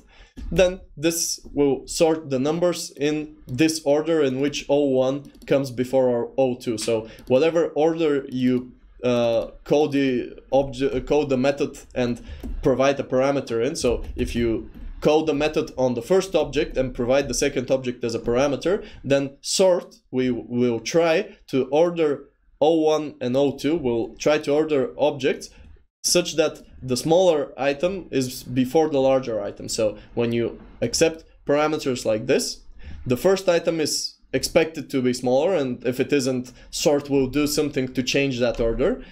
And the second parameter is expected to be larger. So if you say return O1 compared to O2, this will return a result which will tell the sort function whether it should swap these values around or whether it shouldn't. That's sort of a simplistic explanation of what a comparator does. It's just used by sort to determine whether these two numbers are in the correct order, like this. And if you say that you want these two numbers to be in this order with this code, then they are going to be in this order. Now, if you swap these around, O2 and O1, then you're going to tell the sort function that these two numbers should be ordered so that O2 comes before O1. Okay, so that's a comparator function, and now you can see that it's not actually a function, it's a comparator object, and now you can see that this is a lot of code. So this is a large piece of code which really comes down to just one expression. We have the parameter O1 and the parameter O2, and we need to do something with them. We need to compare one to the other. Now, instead of writing this whole code, I can minimize this with a lambda and say that O1 and O2, the parameters which I got, need to, using them, I need to evaluate this expression, compare the second to the first, meaning that now sorting the numbers will sort them by in reverse order. So when I start this, I'm going to get 4, 3, 2, 1 printed on the console. Okay, so here we have 4, 3, 2, 1 printed on the console. So a lambda is just a shorthand for a function. Instead of writing an entire function, instead of writing an entire method, you just write the part of that method which matters to whoever is going to be using that method. So in this case, you're telling sort, how do I compare two numbers? Well, these two numbers need to be in this order only if this comparison returns a result that is appropriate for that case. Now, if you want to play around with what that result really means, you can just do integer dot compare 1 and 2 and see what it prints out. So let's say system.out.println compare 1 with 2 and see what that prints out. And that's going to print out an integer which is either smaller than or greater than 0, because 1 and 2 aren't equal. So what did we get? -1. Well, guess what integer.compare does, and that's the same thing that compare2 does? Well, it subtracts the second number from the first number. And if it gets a negative value, if sort sees a negative value, then it says, okay, these two need to be in this order. Otherwise, it decides that it needs to swap them if the value is positive. So now if I compare 7 to 2, guess what you're going to get as a result? Well, let's see it. We got 1, a number larger than 0. So it subtracted 7 and 2, it got a number larger than 0, and it returned 1. So it returns 1 when the first is larger than the second. And again, you can think of it like subtraction. So compare is just like add a minus over here and see whether the value is positive or negative. That's what it does. If it's a positive value, then it's going to return 1. If it's a negative value, it's going to return -1. And if they are equal, so 7 and 7, what's this going to do? Well, 7 minus 7 is 0. So that's what you're going to get from compare. So what does sort do? Well, it checks whether it got a negative value. So if you see, if it checks two numbers, so if it comes over here and says 4 and 1, and compares them, what if it gets a negative value? So if it gets a negative value, it's going to say, okay, they are correctly ordered. But since in this case it's not going to get -1, it's going to get 1, because 4 minus 1 is 3. That's a positive value, so it's going to get 1. Then it's going to swap them around. So it's going to swap around 1 and 4. It's not exactly going to do that, but it's going to know that these two values aren't ordered correctly. And it's going to need to find a way to order them correctly. So that's what sort does. It just accepts a comparator information which tells it how to compare. Now, since we've provided it the other way around over here, so it gets 4 and 1, it gets 4 and 1 over here, but we're comparing 1 with 4, it's going to decide, okay, so these are in the correct order. So 4 is before 1, and that's what I'm getting from this compare function, from this compare lambda. Then I'll keep them ordered that way. Well, of course, there could be more items inside over here, so it's going to continue and swap around until it reaches a situation in which all items get a -1 when compared like this. But you get the point. It just executes this operation to decide whether to swap around two numbers or not, whether two numbers order is correct or whether it isn't correct. Okay. So instead of writing that entire long function which you saw previously, you can just write that like so. So this is a lambda function, and lambda functions are made to be provided as parameters to other functions and be used to describe what those other functions should do in their operations. Okay, so that's what a lambda function is. And for example, this lambda function is the equivalent of a function that returns an integer, accepts an integer, like a single integer, and it returns a single integer by dividing it by 2. This is another lambda function which, guess what, accepts an integer and returns, what's this operation? A boolean. So depending on the expression type, well, that's what function gets generated. That's what method gets generated. And here's another example of a lambda. This lambda accepts no parameters. If you want to accept no parameters, you just type in empty brackets, and that means no parameters. If you want multiple parameters, you type in brackets and you enumerate those parameters with commas. And if you want a single parameter, you can still place it inside brackets, but it's preferable you just use that parameter name. Okay, so this is a function that always returns 42. And that's all you need to know about lambdas for now. Further on in other lessons we will see more advanced usages of lambdas, but before we see that, we're going to talk about the Stream API. Now, the Stream API is a special API added to Java which allows you to do operations like this instead, and we've seen them already brief example, but now we're going to study what each of those examples actually does and see how we can use them to improve our code writing. Okay, so what does the Stream API do? Well, it handles collections of elements, whether they are arrays or lists or maps or whatever, collections of elements, and does operations on them instead of you having to do operations yourself. So, for example, what this code would do is find the minimum value of this array of integers and return it as an integer, which you can use instead of writing a for loop that searches for the minimum value. So what's actually important about these streams? Well, Java 8 added the streams library, so you can use streams not just to shorten the way you write code, because that's not usually something you care about too much when you're coding. What you're coding is not how fast you're coding. What you care about is how fast you can read code that's already been written. Code gets written usually once, but it gets read a lot of times before it gets rewritten. So the Streams API isn't just a shorthand for creating short code. The main reason it was actually added was to allow easier coding of parallel operations. So modern computers have a lot of CPUs, a lot of cores, and these cores can do different operations. So working on large chunks of data is actually more optimal if you split those large chunks of data into specific operations which need to be parallelized by the processors. So the Stream API, is the reason it exists is mostly to parallelize operations.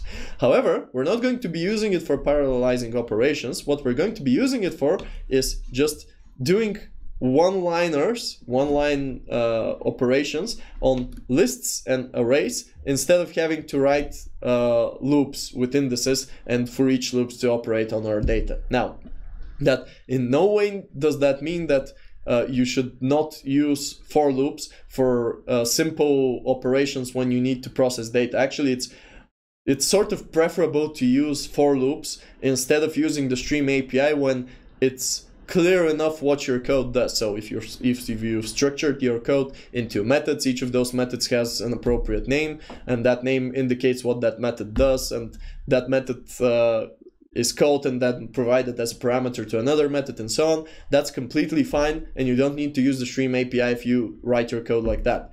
Now, it's still a nice tool to have at your disposal, so we're going to see how we can use them, but again, my advice is don't overuse this stuff. It could really allow you to write very difficult to read code, so don't overuse it. Use it just for one-liners that are going to save you time from writing loops which you've written 100 times already.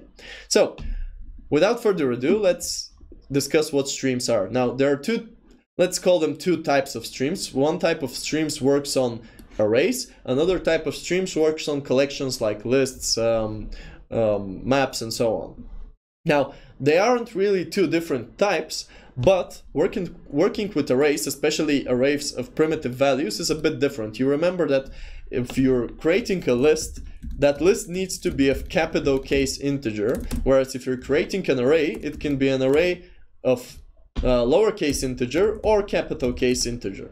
So the second type of array, this lowercase integer, this primitive integer, it's sort of the odd one out. It doesn't really match with Java's way of using collections. So these primitive arrays, which we create over here, need some special handling when you're using the Stream API. So you're going to see differences of how we're using the Stream API based on whether we're streaming over a list or we're streaming over an array. So those are the two different categories of Stream API operations you're going to be doing. Okay, so what does a stream do? A stream simply operates on a bunch of data with shorthand operations, and it does that lazily, meaning that it only does the actual operations when it gets to a so-called finalizer or terminator stream operation. So min, for example, is a terminator stream operation. Why is it a terminator operation? Because in order to get the minimum value, you actually have to traverse the values inside the stream and get a result. And after you get the minimum value, you can't convert that back into a stream because the minimum value is just the minimum value. Whereas if you're doing filtering, for example, if you're removing any number that's, say, not an even number, that operation will not be executed until you reach a terminating operation, like, for example, min. So let's actually play around with that. So let's get rid of these numbers and then just create an array and play around with that. So let's create an array. So let's create an integer array and call it numbers and initialize it with the numbers, let's say 1, 2, 3, and 4. Okay, so we have an integer array of numbers. Now let's say I want to, don't know, what do I want to do with this array? Well, let's say I want to leave in only the elements, I want to get only the elements which are even. So how do I do that? Well, one option is to write a for loop. So say numbers, iterate the numbers and check if number %2 equals 0. And for example, print that number. So say system.out.print line that number. So print only the even numbers. Okay, so what can I do instead of writing this for loop? Well, I can create a stream from these numbers. Now, since they're an integer array, a primitive type integer array, I need the special construction of streams, meaning I need to say arrays, please construct a stream from these numbers over here. And then what can I do from here on out? Well, I want only the numbers which are divisible by 2. And one of the intermediate operations on a stream is filtering. So now I can say filter these numbers. And how do I want to filter them? Well, how do I tell a stream to execute a piece of code? So how does it decide which number to keep and which number not to keep? So what do I need to write over here? What am I writing in the for loop? Well, I'm writing an expression, right? So this is an expression. Well, I can't really copy this expression directly over here because what's number over here? But what I can do is, so this is a piece of code. A piece of code that accepts, what's this? It's a parameter, right? So this is actually a method. This is a method which I can extract as a static method and call it isEven, right? So if the number is even, then I'm going to process it.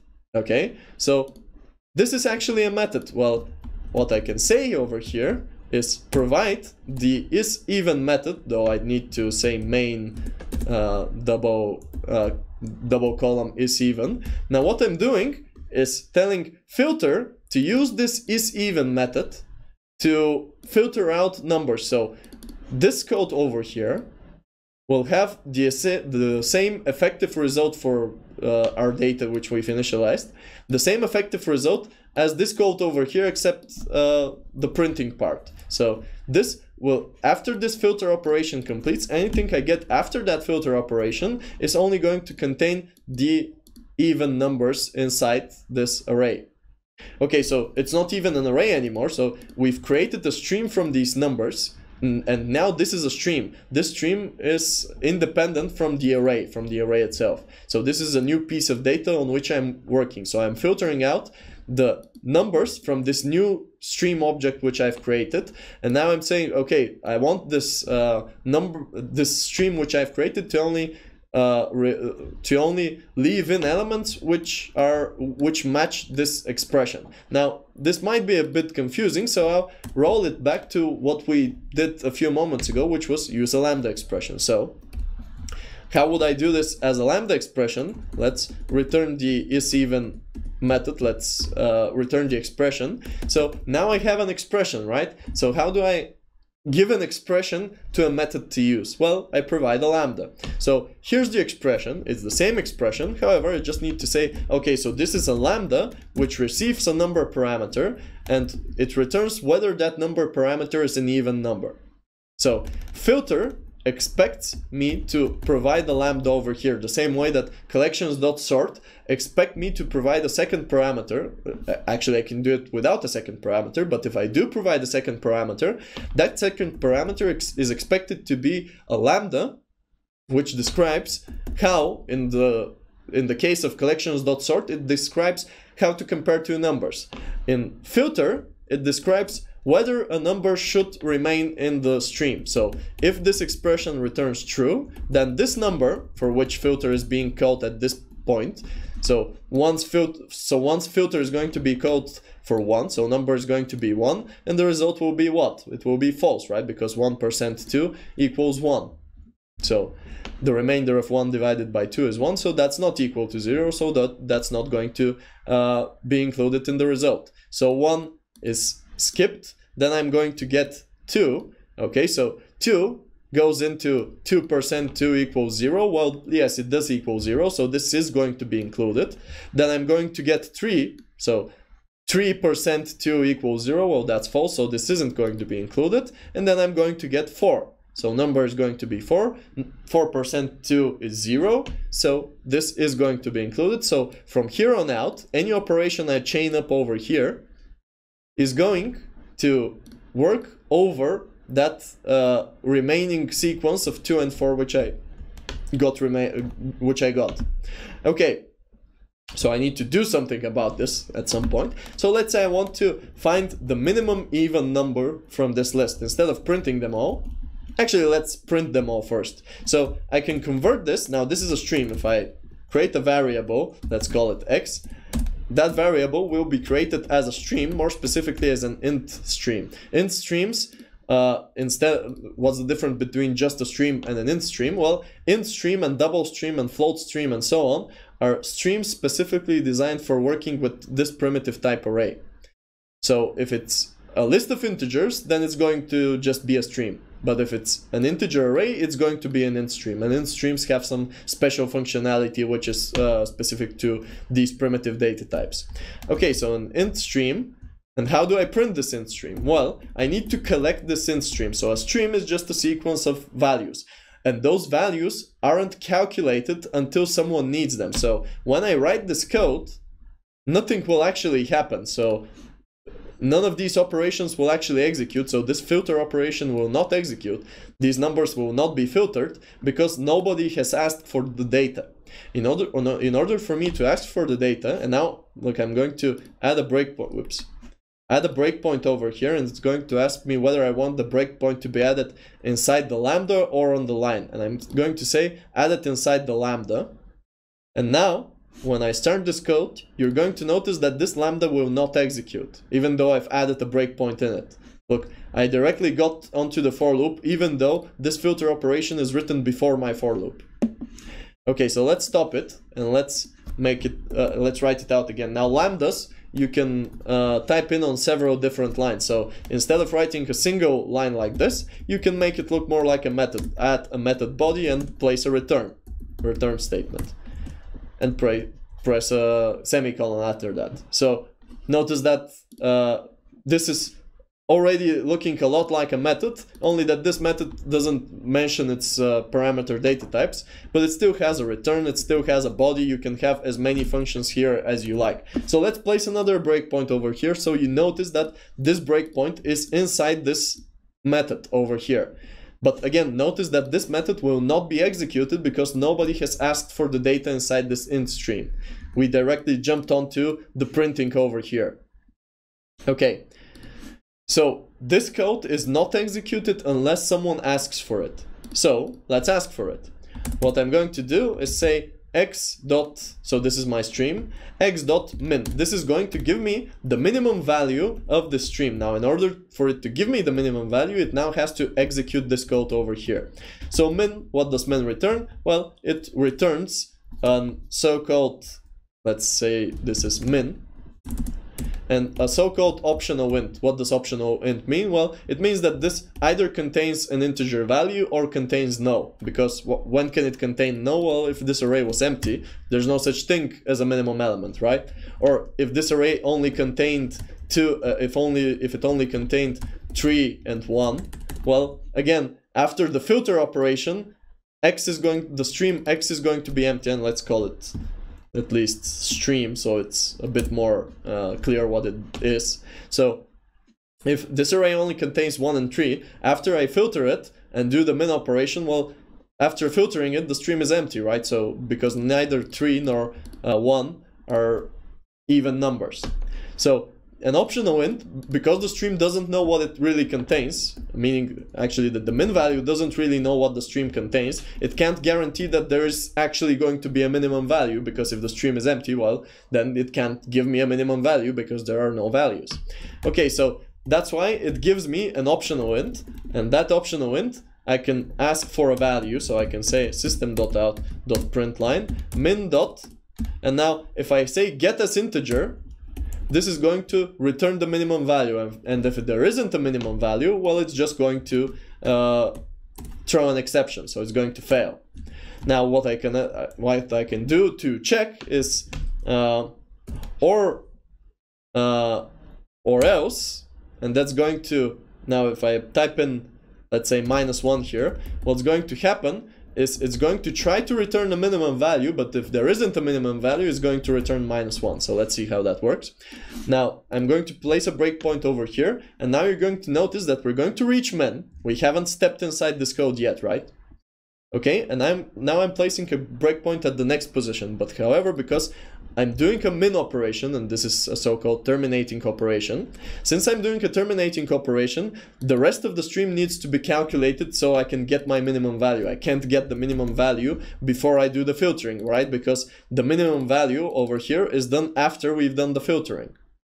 Okay, so now when I press F9, we're going to enter this filter operation. Okay, so now you notice that we're filtering the number 1, and then we're filtering the number 3, and now what did we get for the min? Well, it's empty. Why is it empty? Because we only have 1 and 3 here, and we filtered those out. So now what's going to be printed on the console is the value -1, because we said or else. So if this value has a value, print that, or else return this value, which is -1. Now let's add back the even numbers, 2 and 4, and let's start it like that. Now again, we're going to reach this part. And when we ask for minimum, then the filtering is going to happen. Okay, so the filtering happens, it says 1, 2, 3, and 4. And once I get over here, now I'm going to see that this optional int has the value of 2 written inside it. So now when I press F9, I'm going to get the value of 2 instead of the value of -1.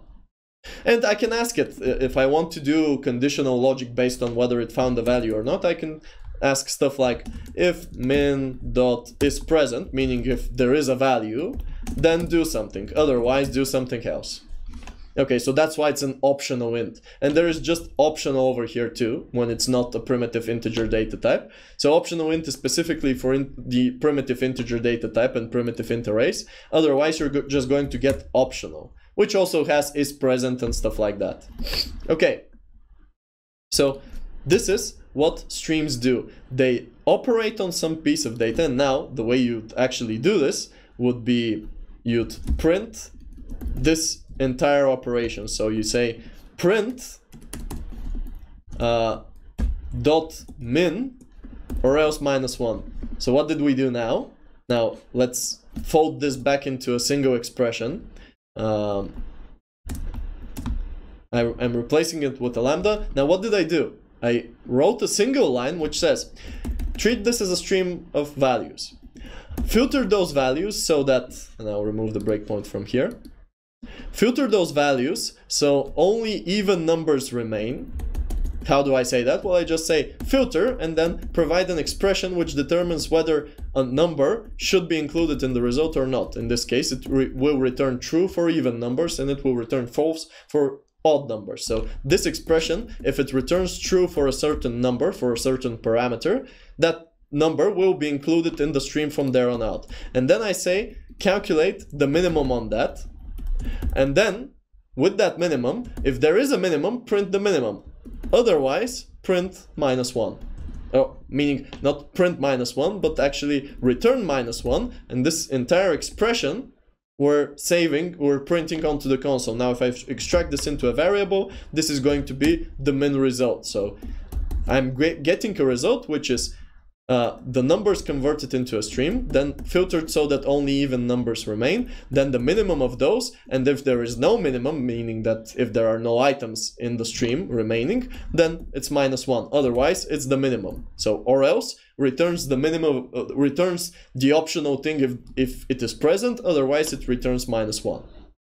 Okay, so starting this, we will see 2 printed on the console, because that's the minimum from the filtered data. Otherwise 1 would be the minimum if we weren't doing filtering, but since we are doing filtering and only 2 and 4 will remain, only those will be considered for the minimum operation. So that's how you do stream operations on arrays. It's a simple syntax once you get used to it. Now, if I had used get as integer instead of or else, well, in that case, if the data was empty, I would get an exception. So if I say get as int, this is also valid. And for this case, it's going to print 2 again, so no difference. Let's see it. So if you're certain that you're going to get a result, you just call get as int. However, if you're not certain, if the data could be, for example, 1 and 3, this is going to crash. So if we start it, it's going to throw an exception. Let's wait a bit. Okay, so we got a no such element exception. Where did we get that? We got that from get as int. So that throws a no such element exception when it throws an error when it can't return a result. Okay, so you use get as int if you're confident that there's always going to be a value, and you use or else if you're not confident, or you might want to actually save the optional value, and in one case, so if it has a value, do something, and if it doesn't, do another thing. Okay, so these both in this case will return 15, whereas in this case for an empty array they will return 2. Okay, so max is the opposite of min. It just does it's the same concept, but it finds the maximum value. Okay, so there are other neat things you can do with integer streams. So again, this is an int stream. If you save this into a variable, this is going to be an int stream, and int streams have some special functionality. Unlike other streams. For example, if you have a stream of people, if you have a stream of the person object, it's not going to have stuff like directly calculating the minimum, because what's a minimum for a person? You'd need to supply a way to calculate what minimum for people means. You'd need to supply a comparator like you did for the sort operation.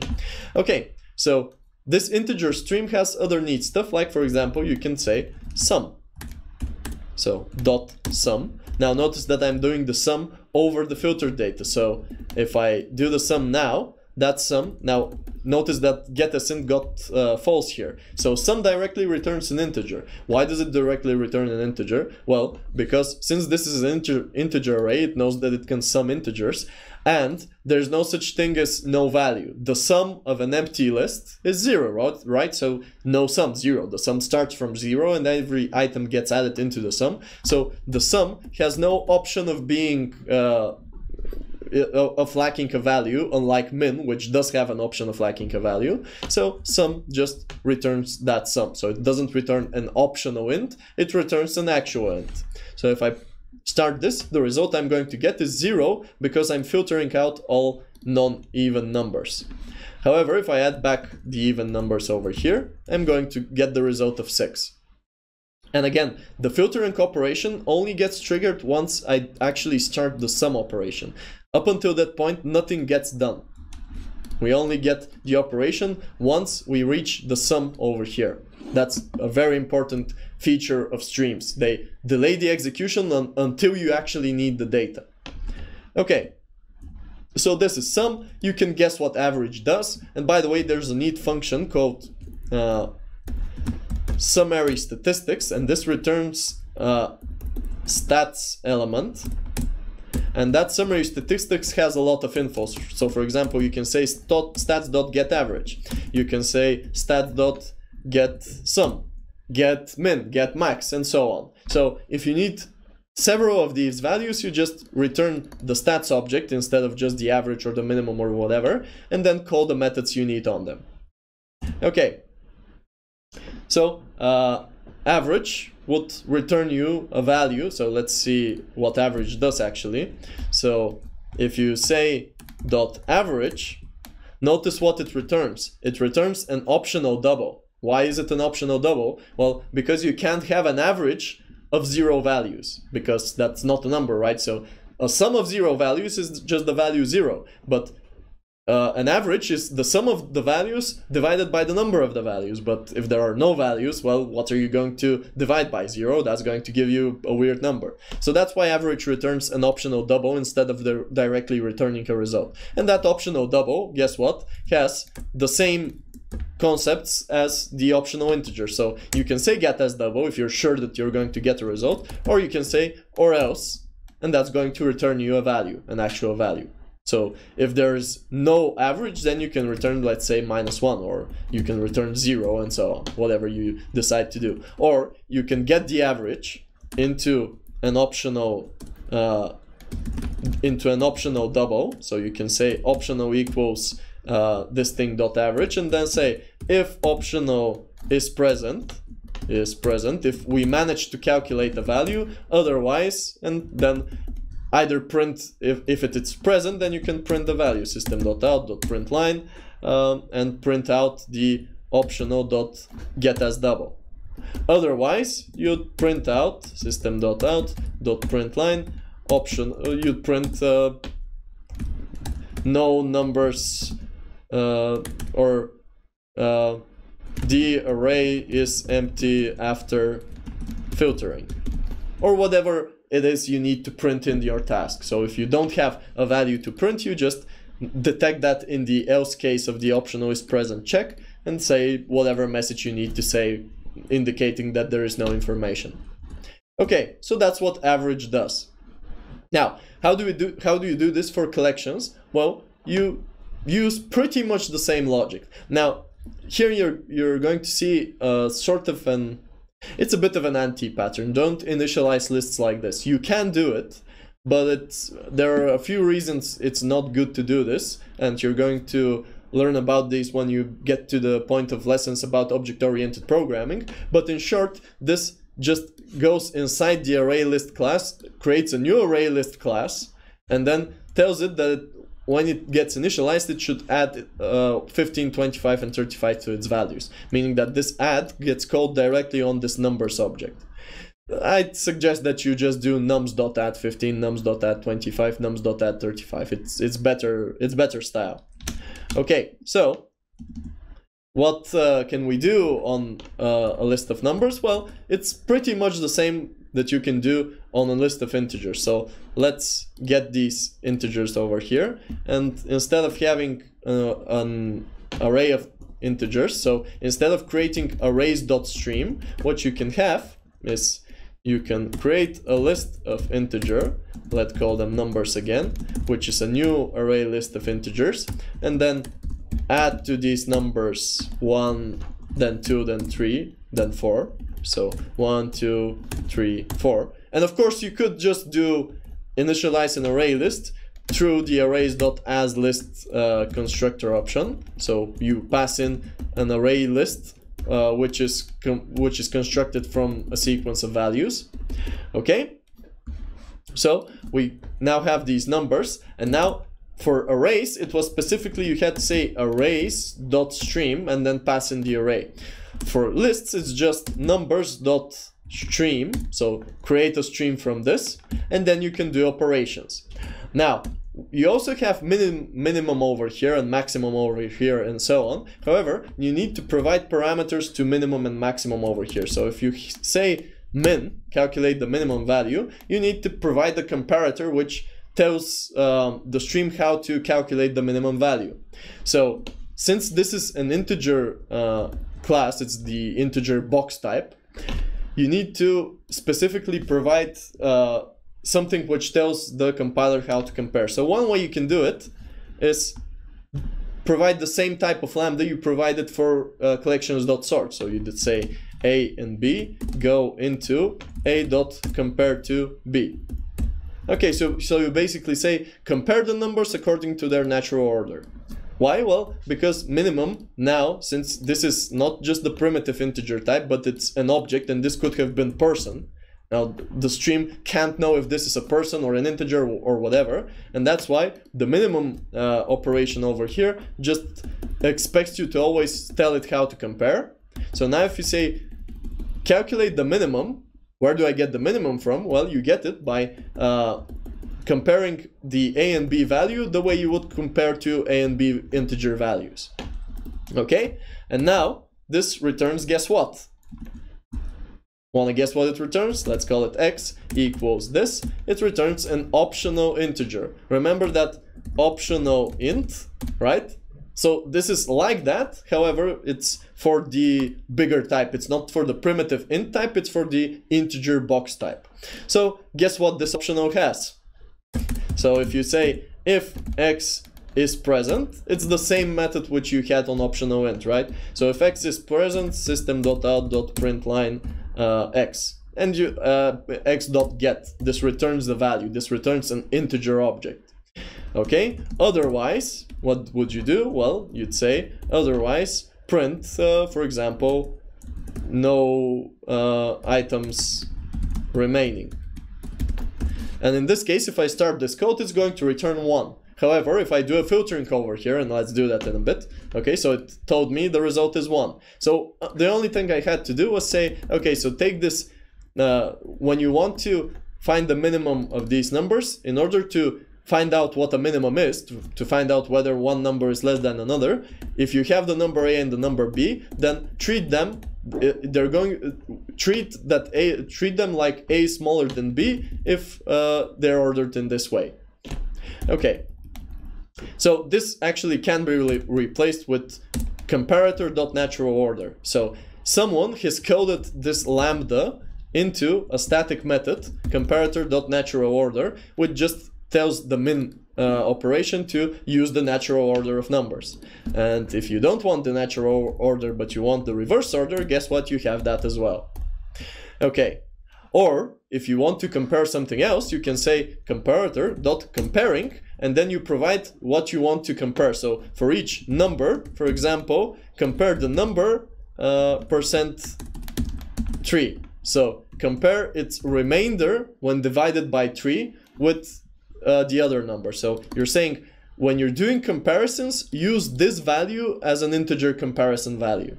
That's basically what you're doing when you're saying comparator.comparing. This is more useful if you're having an array of people, and then you'd say, if this was an array of person, then you'd say, for example, if you want to find the person with the least age, what you'd be doing is comparator.comparing person goes into person.getAge, and that would find the minimum person by age, and it would return not an optional of integer but an optional of what? Of a person. Okay, so this returns an optional of person, and if my data was correct, I'm initializing it with integers now, but if this was initialized by a list of people, then this optional person over here, x, is going to contain the minimum person by their age, so the person with the least age. And you can even shorten this even more by doing like so. Comparing, call getAge on the person object. But this might be a bit weird for you, so let's leave the lambda in. So comparator, which compares people by what? Well, by their age. Okay. So there are other comparing functions, and you can play around with all of them. We won't be showing all of them now because it's going to take too much time, but that's how you do it on lists. So on lists, you just say .stream again. There are a few details, like minimum needs a comparator which to use. The shortest way to do that is, let's go back to the integer option. The shortest way to do that is to just, let's convert this into an integer again. If you want the numbers compared, if you want the smallest number, well, you need to compare them by the natural order. So you want the first item in the list to be the one, the first item, the item that minimum finds, you want it to be comparator dot the natural order. So it's going to find the smallest item according to the natural order, so the one that's closest to 0, or the ones that whose value is the least. If there are negative elements, it's going to return the leftmost negative element, whereas in leftmost I mean on the numerical axis, where on the left you have the negative numbers and on the right you have the positive ones. Okay, so natural order just means give me the smallest number. Now, you could say also max, which does the same thing, or you can play around and say minimum with the reverse order, and that's equivalent to maximum, right? So if you're looking them in reverse, if you're doing the reverse of the minimum, that's the maximum, right? And if you're doing the reverse of the maximum, that's the minimum. But I don't advise you do this. You just use the natural order and min if you want the minimum, and the natural order and max if you want the maximum. Okay, so starting this code, what it will do is print out the value of this optional because it will be present, and that value will be 4. However, if we filter it and if we say, I want the stream to remove everything except values that are, so how do we put that in? Well, we have a number here, and that number goes into, let's say, values that are larger than 5 or 4. Well, this filter operation will actually leave my stream empty, right? Because no numbers of these are larger than 5, and now when I start this code, I'll get no items remaining because I filtered out everything from this list.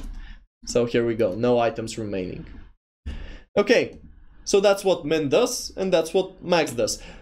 Now, one other thing you can do is just map the stream to an integer and just use that integer mapping to use the auth operations we use. So if you say map to int, this creates an int stream. Like, okay, let's see that. When we had an arrays.stream of an integer array, let's say this new integer of array of 1, 2, 3, what we got here, what we got for this stream was an int stream, right? Okay, so if we tell these numbers to get converted into a stream, that's going to give me a normal stream, right? So if I create a local variable, the stream 1 is going to be a stream of integers. It's not an integer stream, it's not a specific stream for the integer primitive type. It's a type for the capital case integer. Okay, so instead of, and I don't want this stream, what I want is an integer stream so I can do the operations I saw when we were talking about arrays, because there it was easier to use minimum and maximum. Okay, so what I do here is I say map to, and there are several map to options. Map to int will convert it into an integer, primitive integer array. Map to double will convert it into a primitive double array, and map to long will convert it to a primitive long array. So any type of primitive array you can create, you can do over here. And you're probably thinking, well, I can't do a character array, right?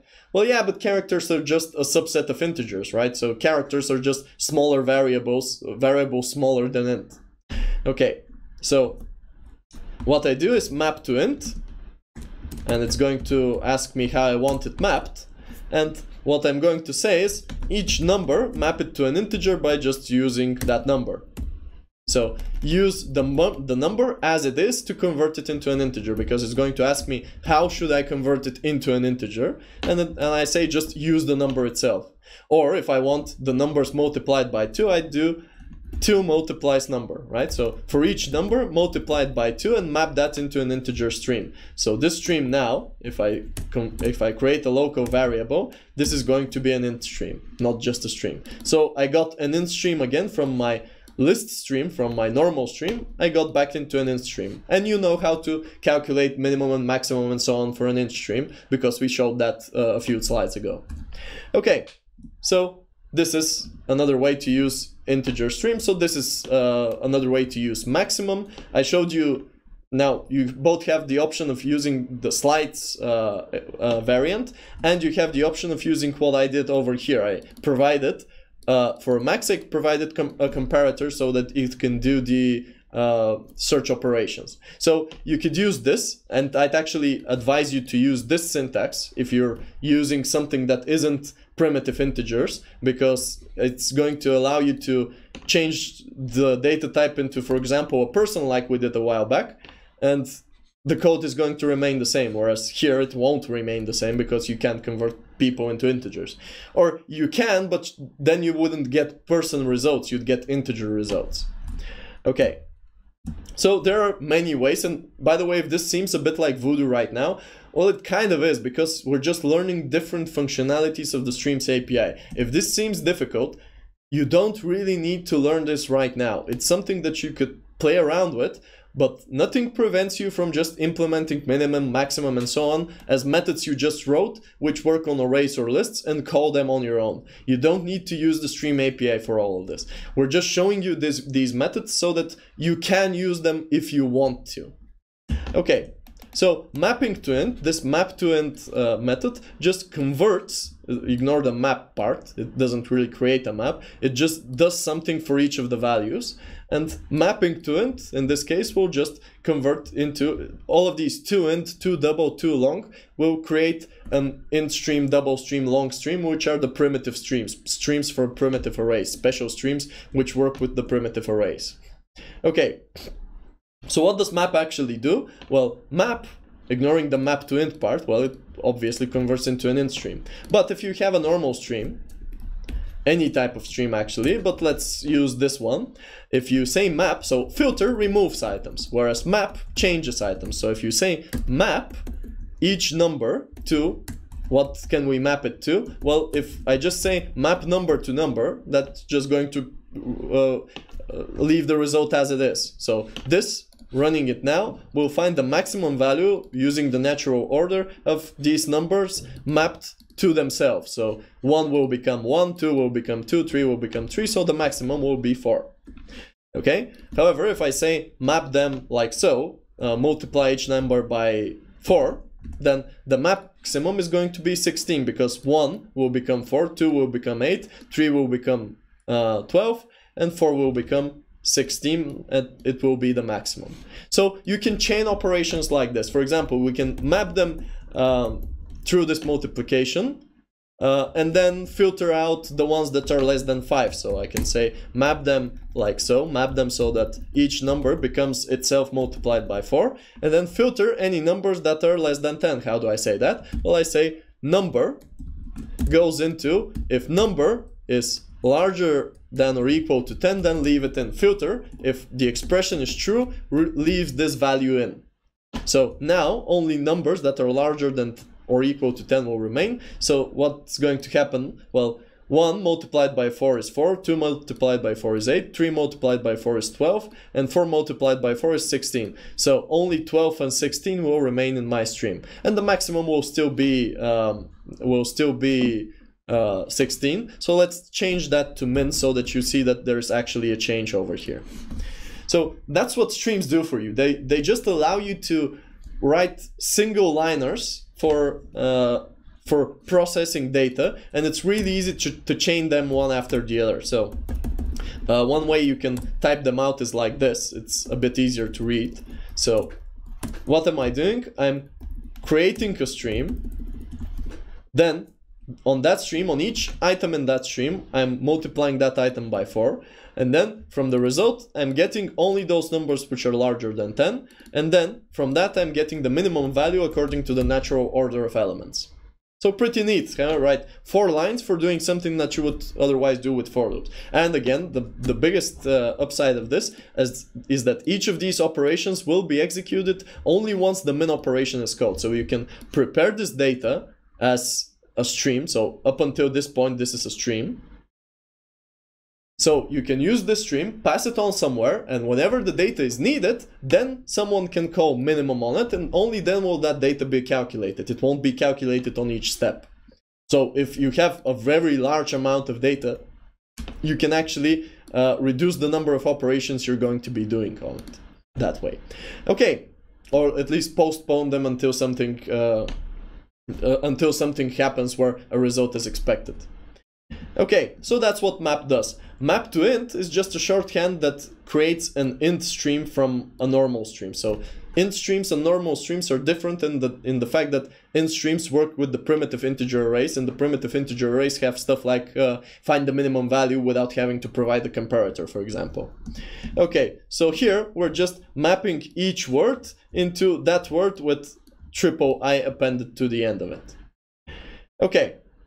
Now, we've reached the part of how we can convert a stream into a collection, and before we talk about that, we're going to do a break and then finish up with what else we have from this lecture. So what else we have? We have how can we convert these results, for which we've only used aggregation. So minimum is an aggregation, right? So minimum means get the minimum value, not we're not getting the entire list, we're just getting the minimum value. So now, continuing with the last part of our lecture, we already saw how we can use streams to filter out data. We saw how we can reduce that data to a single variable, for example, the minimum, the maximum, the average, and so on.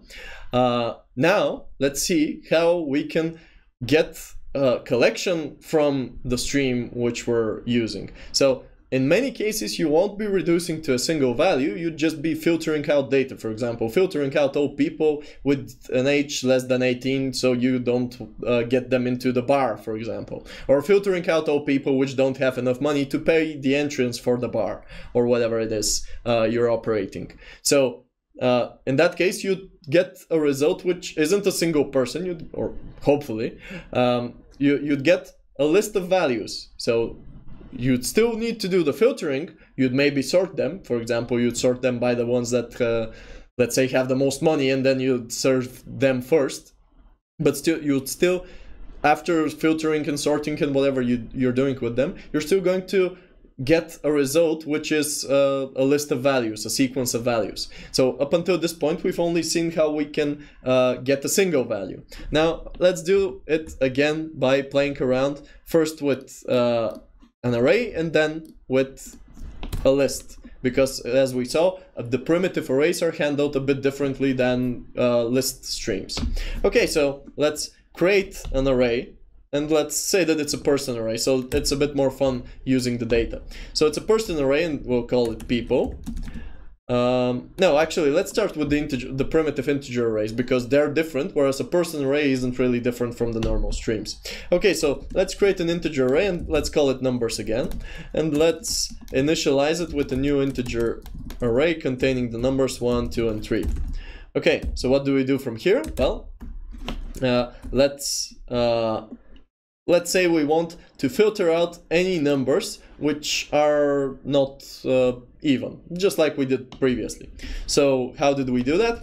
Well, we say arrays create a stream out of this numbers array, and then filter that numbers array. In what way? Well, I want for each number in that numbers array for you to keep that number only if the number is even, meaning that the division of the number by 2 gives a remainder of 0. And if we get that result, well, then that number gets to remain in the stream. Again, we're now working on this stream, not on the array itself. The stream is just a copy of this data, and it works on the copy of the data. So at least it's the copy of the numbers. Okay, so we have these numbers over here, and now what do we do? Well, we want to get the remainder, so we want to get the remaining numbers. So let's make this 1, 2, 3, and 4 like we did before. Okay, so how do we convert this back into an array? Since we had an array initially, and we want a new array which only contains the filtered elements. Well, we say to array. Now, there are several ways to do this conversion to an array, and this is just one of them. But since you have an integer stream like this one, because arrays.stream creates an int stream, you remember that, right? So this is an int stream. Okay, now on an int stream you can say .toArray, and that will just generate an array from this int stream. So these are int filtered, so filtered numbers, or even I could call them even numbers. And now if I want to print these numbers out, I could just say even alt enter iterate for each integer and even, just system.out print it out. So print that integer number on the console.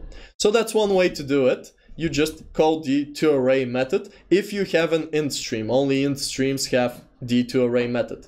Now notice that this is a cool way to parse the input. We've done this before. So what are we doing? So we have 2 and 4 for this input. Now if this input was strings, so let's convert these into strings.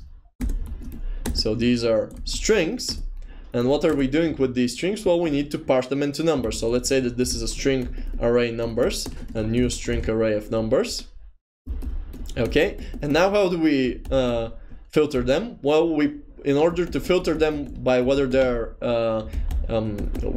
are even or not, we need to first parse them into integers, right? But how do we parse them? Well, each of these values is a string, and I want each of these values to be converted into an integer. So how do I do it? Well, I want to do an operation on each value. So I'd say map Okay, so I'd say, and since I'm going to be using an integer array, so I'm starting with an integer array, and I want to continue using an integer array because I'm converting it back to an integer array, I'd say instead of just map, because that would return a stream, not an int stream, if I say map to int, that will return an int stream. So I'd say for each number in these numbers, for each number string, so since this is a number string, right? So at this point, the numbers are just strings, these strings 1, 2, 3, and 4. Now mapping them to int will get me a string, and I want to convert this string to a what? I want to convert it to a number, so I'd say integer.parseInt of this number string. Okay, so let's separate them on separate lines again. Okay, and then I'd filter out the non-even ones, and then I'd convert it to an array. Now, IntelliJ's suggestion that I change this into a method reference. So if you say map to int, instead of, if you're doing just one thing, you're just calling parseInt over a number, you can replace it with a method reference like so. You can just say call parseInt, and Java handles how it should call it and what parameters it should supply. But if this is confusing to you, just use the lambda. So map to int, how do we map it to int? Well, we take the string and we parse it into an integer and use that value in the mapping to int. And we use the to int instead of just map because when we just map, we're going to receive a stream of the integer object, not the primitive int, and we want to remain with the primitive int so we can get the array. Okay, so map to int does that for us, and toArray converts this back into an array. Now, if I just used map, let's do that. If I just used map instead of map to int, I can still convert this into an array, but notice what result I'm going to get. Even boxed. There's a reason I'm calling them boxed. Okay, so notice what I'm getting. I'm getting an object array because I've done the mapping to integer over here, but how can it know what type of object I'm getting? So how can it know that this continues to be an integer array? It can't. Now, one way to do that is to provide a generator over here, and now I can say, okay, so this even box thing isn't just an integer, it's an integer array and call its new. Now what's this going to do? Well, this is going to create an integer array of this boxed type. So this isn't the primitive type, it's the box type. How did I do that? I said I want an integer array. That's how you create an integer array, right? So this is the non-primitive integer array, and I wanted it to call the new operator of that integer array. So this is just like how here we can replace integer.parseInt with integer column parseInt, so call this method. In the same way, I tell it to call the new method of integer array, meaning initialize an integer array. So if this seems a lot weird to you, not just a little weird to you, I can understand that. That's because you're seeing it for the first time and it's a bit unusual for syntax. And you're going to understand it better once you know more about classes, objects, interfaces, and so on. So if this is too weird for you, you can just use the first option. So if you want to stick with array streams, you just say map to int or map to double or map to whatever that stream is. Okay, so, and again, this is not the primitive type, this is the boxed type, which can contain no's in it. It won't in this case because we're just doing parsing operations, but again, it can. Okay, so let's start this, and we're going to see 2 and 4 printed out on the console because they have been parsed into integers and then checked for being even, and only they have remained. So 2 and 4 over here. Okay, so you can now use this code to read a line of integers from the console. How would you do that? Well, here's a string array. Well, how do you read a line of integers from the console? Well, you read a string line. So you have a scanner, you say .next line, and then split that into spaces. I won't be initializing the scanner now because that would waste a bit of time, but you get the idea. You just split this, you get a string list, like this one over here, and you just pass it on to the stream and then start converting the numbers. And you can filter them out too. Now, if you don't want to filter them out, well, of course, this line will not be there. Okay, so that's how you convert an array stream back into an array. Now, if you want to convert a normal stream back into a list, you use the .collect method and you tell it how you want to collect it. And there are a few collectors which are implemented for you. For example, you can say collectors.toList, what does this do? Well, it produces a list. So same thing like you did for the arrays. For example, over here when we added this even box, if I wanted this to be a list of integers instead of an array of integers, I could have said .collect. The job of collect, unlike map and filter, which are intermediate operations, which just do operations on the data at some point when the data is requested. Collect, like minimum and like toArray and maximum and average and so on, are terminating methods, terminating stream operations, which put an end to the stream and extract the values from it. So collect will extract the values from the stream in some way, and one way you can use to extract the values from the stream is using the collectors.toList. And that will tell the data to be converted into a list, and now you're gonna get a list of integers instead of just a collection, instead of a stream of integers, or instead of an array of integers. By the way, you can't assume what list you're getting over here. You're getting some list, but what list it's going to be, you can't know. So if you want to convert this into an array list for which you're certain that you can do add operations and remove operations and so on, you just pass all of this into the array list constructor. So from this point on, once you've wrapped this into an array list, this can add elements, remove elements, and so on. Before that, you're not guaranteed that you can. It could fail if you do such operations. So this is how you convert it into a list. Okay, so that's pretty much it. I already told you how you can do filtering operations, so we're not going to be discussing those. The filtering operation just accepts a lambda which determines whether the item should remain in the stream or not. And if it shouldn't, it just doesn't remain in the stream. So it's a pretty simple operation, but we're going to solve this task. We're reading a string array and we're printing only words which have an even length. So we want a resulting list for which the length is even. Okay, so kiwi has 4 letters, orange has 6 letters, so it's included also. Banana has how many? 6 letters again, so it's included also. However, apple is not included because this is 3 plus 5, which is 3 plus 2, which is 5 letters, so that's not an even number, so we're not going to get that into the resulting list. And we need to print that out on the console.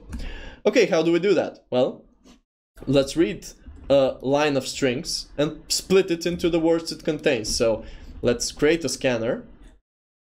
We're going to remove this array of numbers. So let's create a scanner and call it scanner and initialize it by telling it to read from system.in. Okay, and tell the scanner to read the next line. And that line we want split into an array of strings by spaces. Okay, so we got the array of strings into by spaces. We're not going to be parsing it into an integer.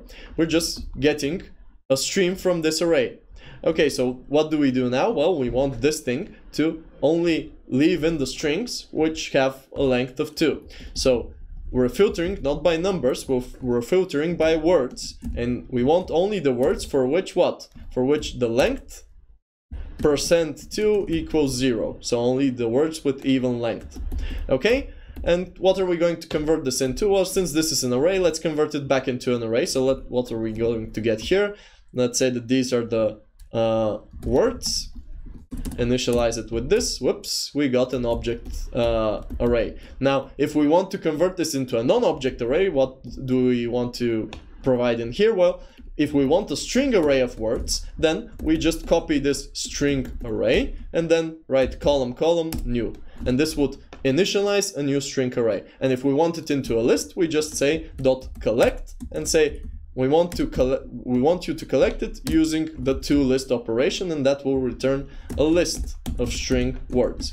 So both are good enough in our case. We don't really care what the data is going to be since we're just going to be printing it. So we're just going to say for these words over here, iterate them, and for each of those words, system.out.print that word on the console. Okay, so that's how you get a list from another list or from another array and filter out some of its data and print it on the console.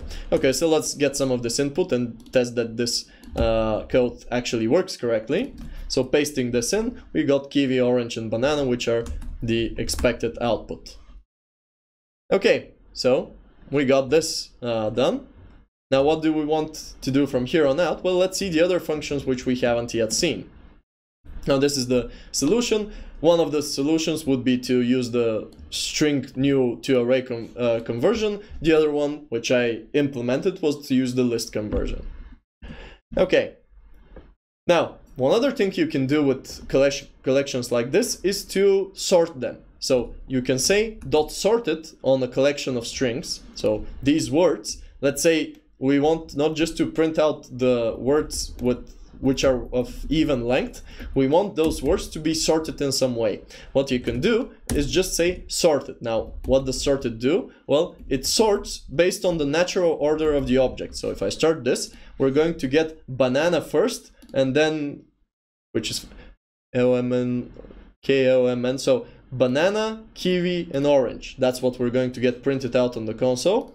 Kiwi, banana, and orange, banana, kiwi, and orange. So sorted uses the natural sorting order. So sorted it's again an intermediate operation. It will not calculate anything until someone collects the data or finds the minimum or finds the maximum or converts it into an array and so on.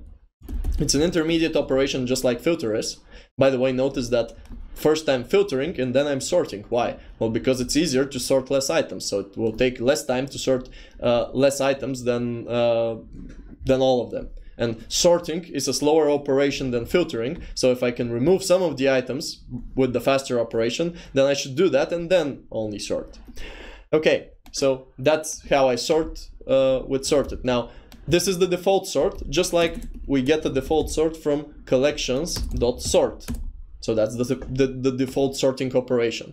And you provide in, for example, words. Just like in the default sorting, just like in collections.sort, you can provide a comparator which says how sorting should be done. For example, let's say we want to sort the words not by their natural order, but by their reverse order. How would we do that? Well, we'd say comparator dot, if we wanted the natural order, well, that's what we supply, and that's the default. And if we want the reverse order, well, we type in reverse order, and now we'll get orange, kiwi, and banana. Let's see that. Pasting in orange, kiwi, and banana printed out in the reverse order. So sorted accepts a comparator, and you can compare by anything you like. For example, let's order them first by their okay, let's just order them by their length and see what happens. How did we say we could do a comparison by a certain criteria? Where we can use comparator.comparing, meaning we can tell sorted by what to compare. So for each word, compared by that word's length, right? So now if I start this, what's going to happen? Well, I'm going to have the shortest words first. So pasting this, I'm getting kiwi, and then orange, and then banana, because kiwi is the shortest. Now orange and banana have the same length. What if I want to compare different, so if the lengths are equal, how can I then compare by something else? So let's say if the lengths are equal, I want to compare by alphabetical order only then. So I want kiwi, and then banana, and then orange, because banana and orange are of the same length, but banana has leads lexicographically. Well, now I wouldn't be able to use these fun comparators. I need to write my own comparator. So how did I write a comparator? Well, I said A and B are the items you're comparing, and compare them in the following way. Now I'm going to need a bit more space to compare them. So what I do is see if these two are equal. Because if they're equal, if their lengths are equal, so let's get their lengths. Int A length equals A dot length, and int B length equals B dot length. Okay, so if their lengths are equal, I need to compare them lexicographically. So if A length equals B length, and actually now that I think of it, I don't really need these variables, right? So if A length equals B length, then compare those. Now I can't say A length dot compare to B dot length, and the reason I can't is that length is the primitive integer. So for primitive integers, what you use is integer dot compare, because primitive integers aren't objects and they don't have the dot operator, so you need to use this one, a dot length, b dot length.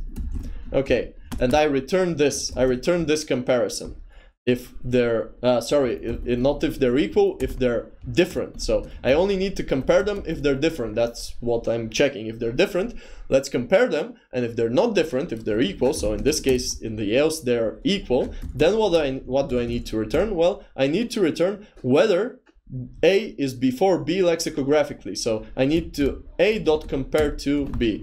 So if I have different lengths, I compare the lengths. If I have equal lengths, I compare the words themselves. Okay, so now if I start this is comparison by multiple criteria. So you sort the item A and the item B, and you say, okay, so if the item A's length is different than B's length, then compare A's length to B's length. And you remember that compare just does a subtraction, and sort uses that subtraction to decide whether to switch around their places or not. Otherwise, if their lengths are equal, well then compare them in a different way. Compare A as a string with B as a string, and this comparison operates on a different logic, so it uses the lexicographical ordering of the characters, but it's pretty much the same as integer.compare, only done on each character one at a time on the two strings. Okay, so pasting in this data, now I have kiwi first because it has the least amount of characters, then I have banana because it has equal characters as orange, but it is sooner lexicographically. So I've seen that their lengths are equal, and I've gone into this comparison, meaning compare them by their values, compare them lexicographically.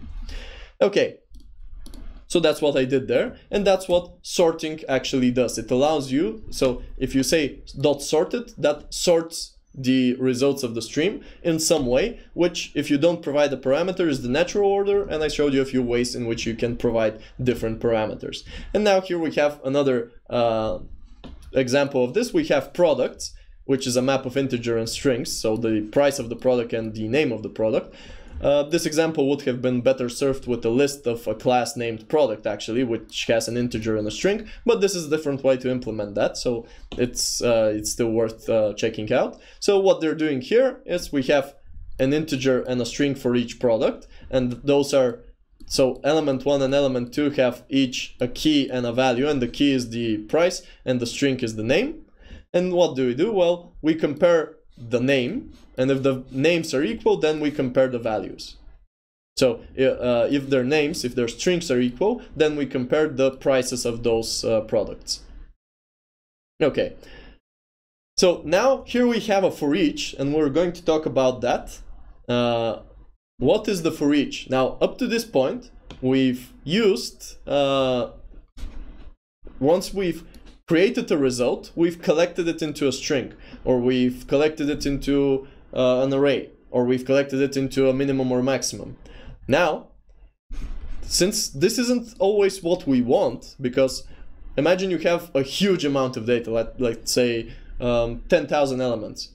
Creating a list for those 10,000 elements, then placing those elements in the list and then iterating them takes a lot of time. Now, if I just want to do something with those elements, if I don't want to store them for future use, if I just want to do some operations on them, for example, print them on the console, because that's going to be a common enough occurrence, I don't really need to collect them into a list. What I can do is do another terminating operation, which is called for each. Okay, so what does for each do? Well, for each does this for each loop, which I'm doing over here. So we're saying, just like here we're saying system.out.println the word, here in for each we get a word or whatever that data item is over here, and we print it out on the console. And now we're not going to be assigning it to a list, since it's just an operation on these items. And now we don't need the for each loop. So what did we do? We just replaced the for each loop and the conversion into a list. We saved some operations, because when you do the for each over here, it iterates each item, so it does your for each loop for you, and it leaves you to write this part of the code, the body of the for each loop, inside the lambda. Okay, So that's better. Why is it better? Well, because if you collect it to a list, that's one operation of copying everything into a list. And then you have another operation of iterating the list and printing out each word. Here, if you just do the for each, it just operates on each of the words separately, and you don't need to allocate all of the memory to copy this stream into that memory.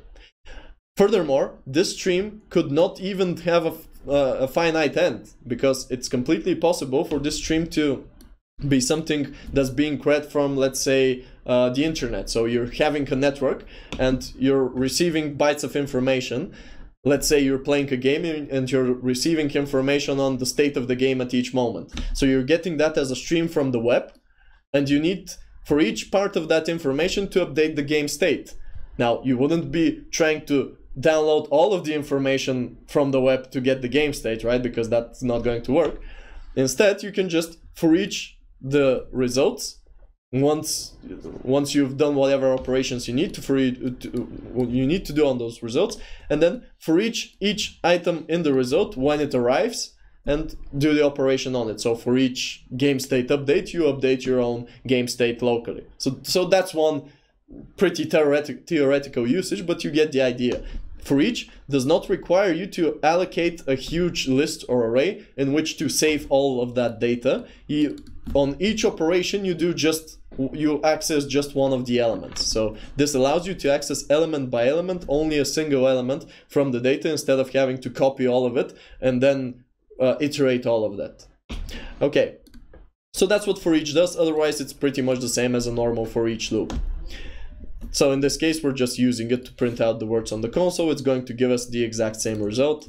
So kiwi, orange, banana, and apple, when we put it in, we're just going to get the results printed out. Now you do the for each when you only care about one item at a time. If for some reason you need to compare items inside the list or search for the two closest items in the list by value, well then yes, of course you're going to be collecting that into a list. So if you need a list for something later on, of course you collect that into a list. But if you don't need a list and you just need to print out a result or calculate a sum or something, then you just for each it with this for each terminator of the stream. Okay, so here's an example of all of this in some sort of a weird way. We're getting a stream from the entry set of a map, and then we're sorting it, and then we're doing operations on that sorted array, and that's the product sorting, by the way. We saw that a few slides ago. And then we're doing the for each on each of the items and printing its result. So this is the same as a for each on a normal map. However, it's done through the lambdas and the stream API in Java 8, instead of just with a for each loop, which is iterating the entry set of the map. Now, should you do this always instead of a normal for each loop? No. The only reason you're going to be using these streams, and I repeat myself, but I'll say it again because it's important, you use these streams when you have some simple one-liner that you want to write, which is easy to read. Now, this is sort of on the border of whether this is acceptable as a stream pipeline of operations, because this is a complex sorting operation, and this should be a separate method extracted out somewhere. And if that method is extracted out somewhere, then yes, maybe in that case you could argue that you can use this as a stream pipeline. So if I extract this into a method and say compare by length then by value, so value in the case of the string value, then lexicographically, compare by length, then lexicographically. Okay, so now if I replace this with an expression, now this is a clean way to do a stream API pipeline. So we get input from the console, we filter out all words that are of non-even size, then we sort it by length and then lexicographically. So this is readable text now. And then for each word I print it on the console. Well, that's much better code than what I had previously. So you should try to have your lambdas just in a single expression. If you can't write a single expression, either don't use lambdas, or meaning write a for loop, or extract method so that your code is readable. So this is pretty readable. It's a bit more readable than using for each loops one after the other, because this answers the question of what happens and not how it happens. Because when you're coding a for loop, you're writing how something should happen, not what should happen. And here we're saying what should happen. There should be a filtering, then there should be a sorting by length and then lexicographically, and then there should be a printing on the console for each item. This is easy to read. However, the previous code, before I extracted the method, was not really easy to read. So you should only use streams when you can make your code easier to read and make it reflect what its purpose is more clearly. If you're just trying to be fancy with using streams, don't. There are a lot of things you will be fancy with once you learn to code a lot more. So this is really not the place where you should be just trying to impress your colleagues with one-liners. Only do this when you're certain that this is more easily readable than just having a for each loop. Okay, so that's the functional for each, and we have one more task over ahead of us. We have 3 numbers, and we should print the largest 3. And if there are less than 3, well, print all of them. Okay, so how can we do that? Well, there is one more method we need to learn, which is pretty important when we're using streams. Let's first read our numbers. So the first part is going to be the same, right? So we're reading a single line from the console, splitting it by spaces. Then, what are we going to be doing with that? Well, I want to convert this into integers. And since it's easier to work with the integer arrays because they have a bit more functionality, let's convert it into those. So how do I create an integer stream from this? Well, I say map to int because I want a primitive integer stream. So for each word, I want to get what? I want to get an integer. How do I get that? Well, I say integer.parseInt of that word. And that's going to give me, up to this point, I'm getting a list of a stream of primitive integers. So that's pretty much like an array of primitive integers. So we've parsed our numbers up to this point, and now what do? Well, we want the largest 3, and then we need to print all of them, and notice that the largest 3 are sorted in reverse order. So we want the largest 3, so the maximum, the next maximum, and the next maximum, and we want those in reverse order. Now we have a few ways to do that, but we'll do the simple implementation first. So we're going to get these numbers which we just got over here, and we're going to sort them. But we're not going to sort them normally. We're going to sort them with how? We want the largest 3, and notice that they're ordered again in reverse order. So we want all of them sorted in reverse order. We want collections.sort, not that, comparator. How do we want to compare them? Well, we want to be comparing them with the comparator, which uses the reverse order. So we want them in reverse. Now, what doesn't this like about this? Yeah, so what it doesn't like is this is the reverse order, but reverse order works for comparator and t. Now, remember when you have this type of brackets, like for list of t or map of k and v and so on, these operations work on the object streams. So the comparator.reverse order works on the object stream. So, and now here I have an integer stream, a primitive integer stream. So instead of converting it to a primitive integer stream, I'll just convert it into a normal stream. So I start with an array stream, then I convert it, I map it into an object stream. Each of these objects is an integer parsed from the console.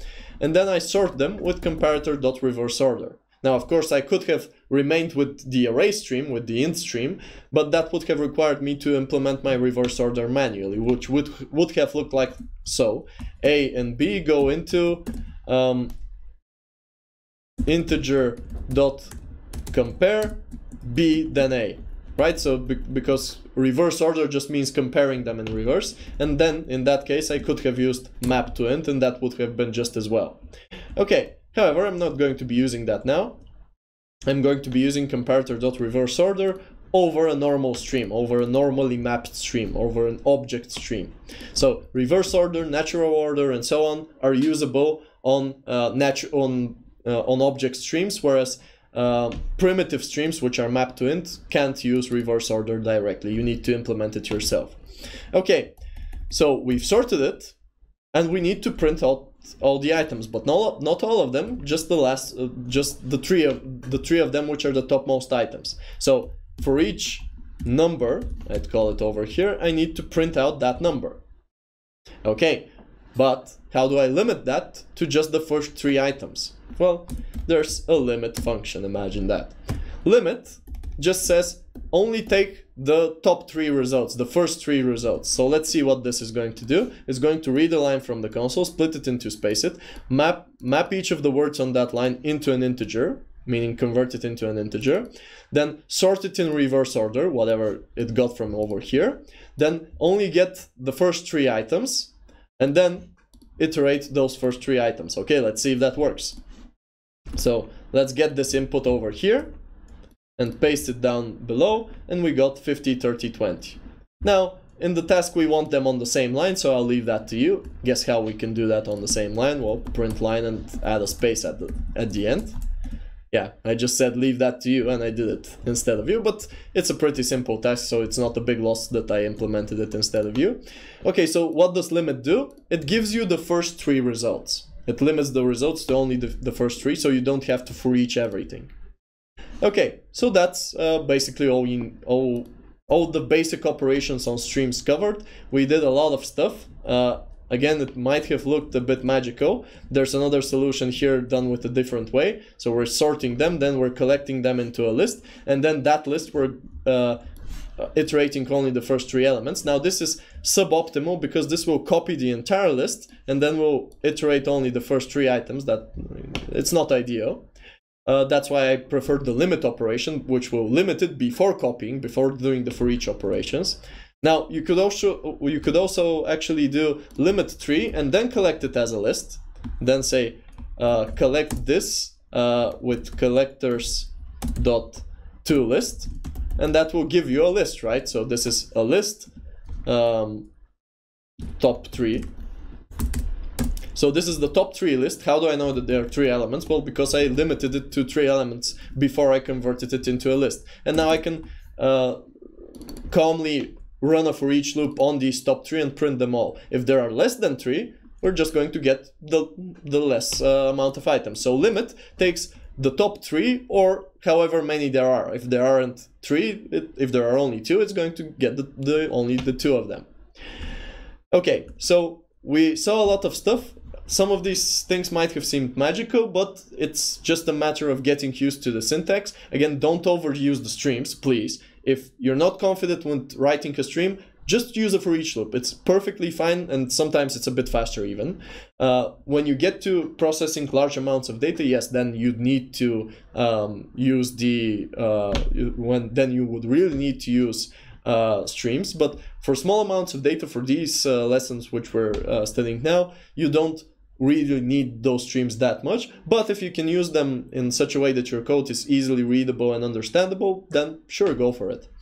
And we talked about maps, and we've talked about how these maps can hold keys and values inside them, and those keys are unique and that you can overwrite them if you try to write to the same key again, and that they're a good way to index something by some of its fields, any of those fields. So if you have an integer array, you can only index by integers. However, for maps, you can index by anything you want, and then you can quickly search for anything you want by that index.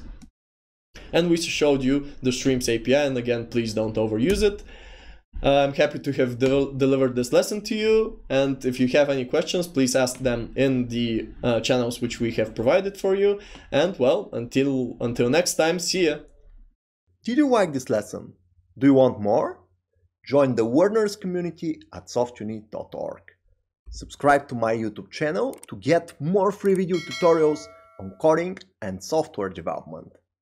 Get free access to the practical exercises and the automated judge system for this coding lesson and many others. Get free help from mentors and meet other learners. Join now, it's free. softuni.org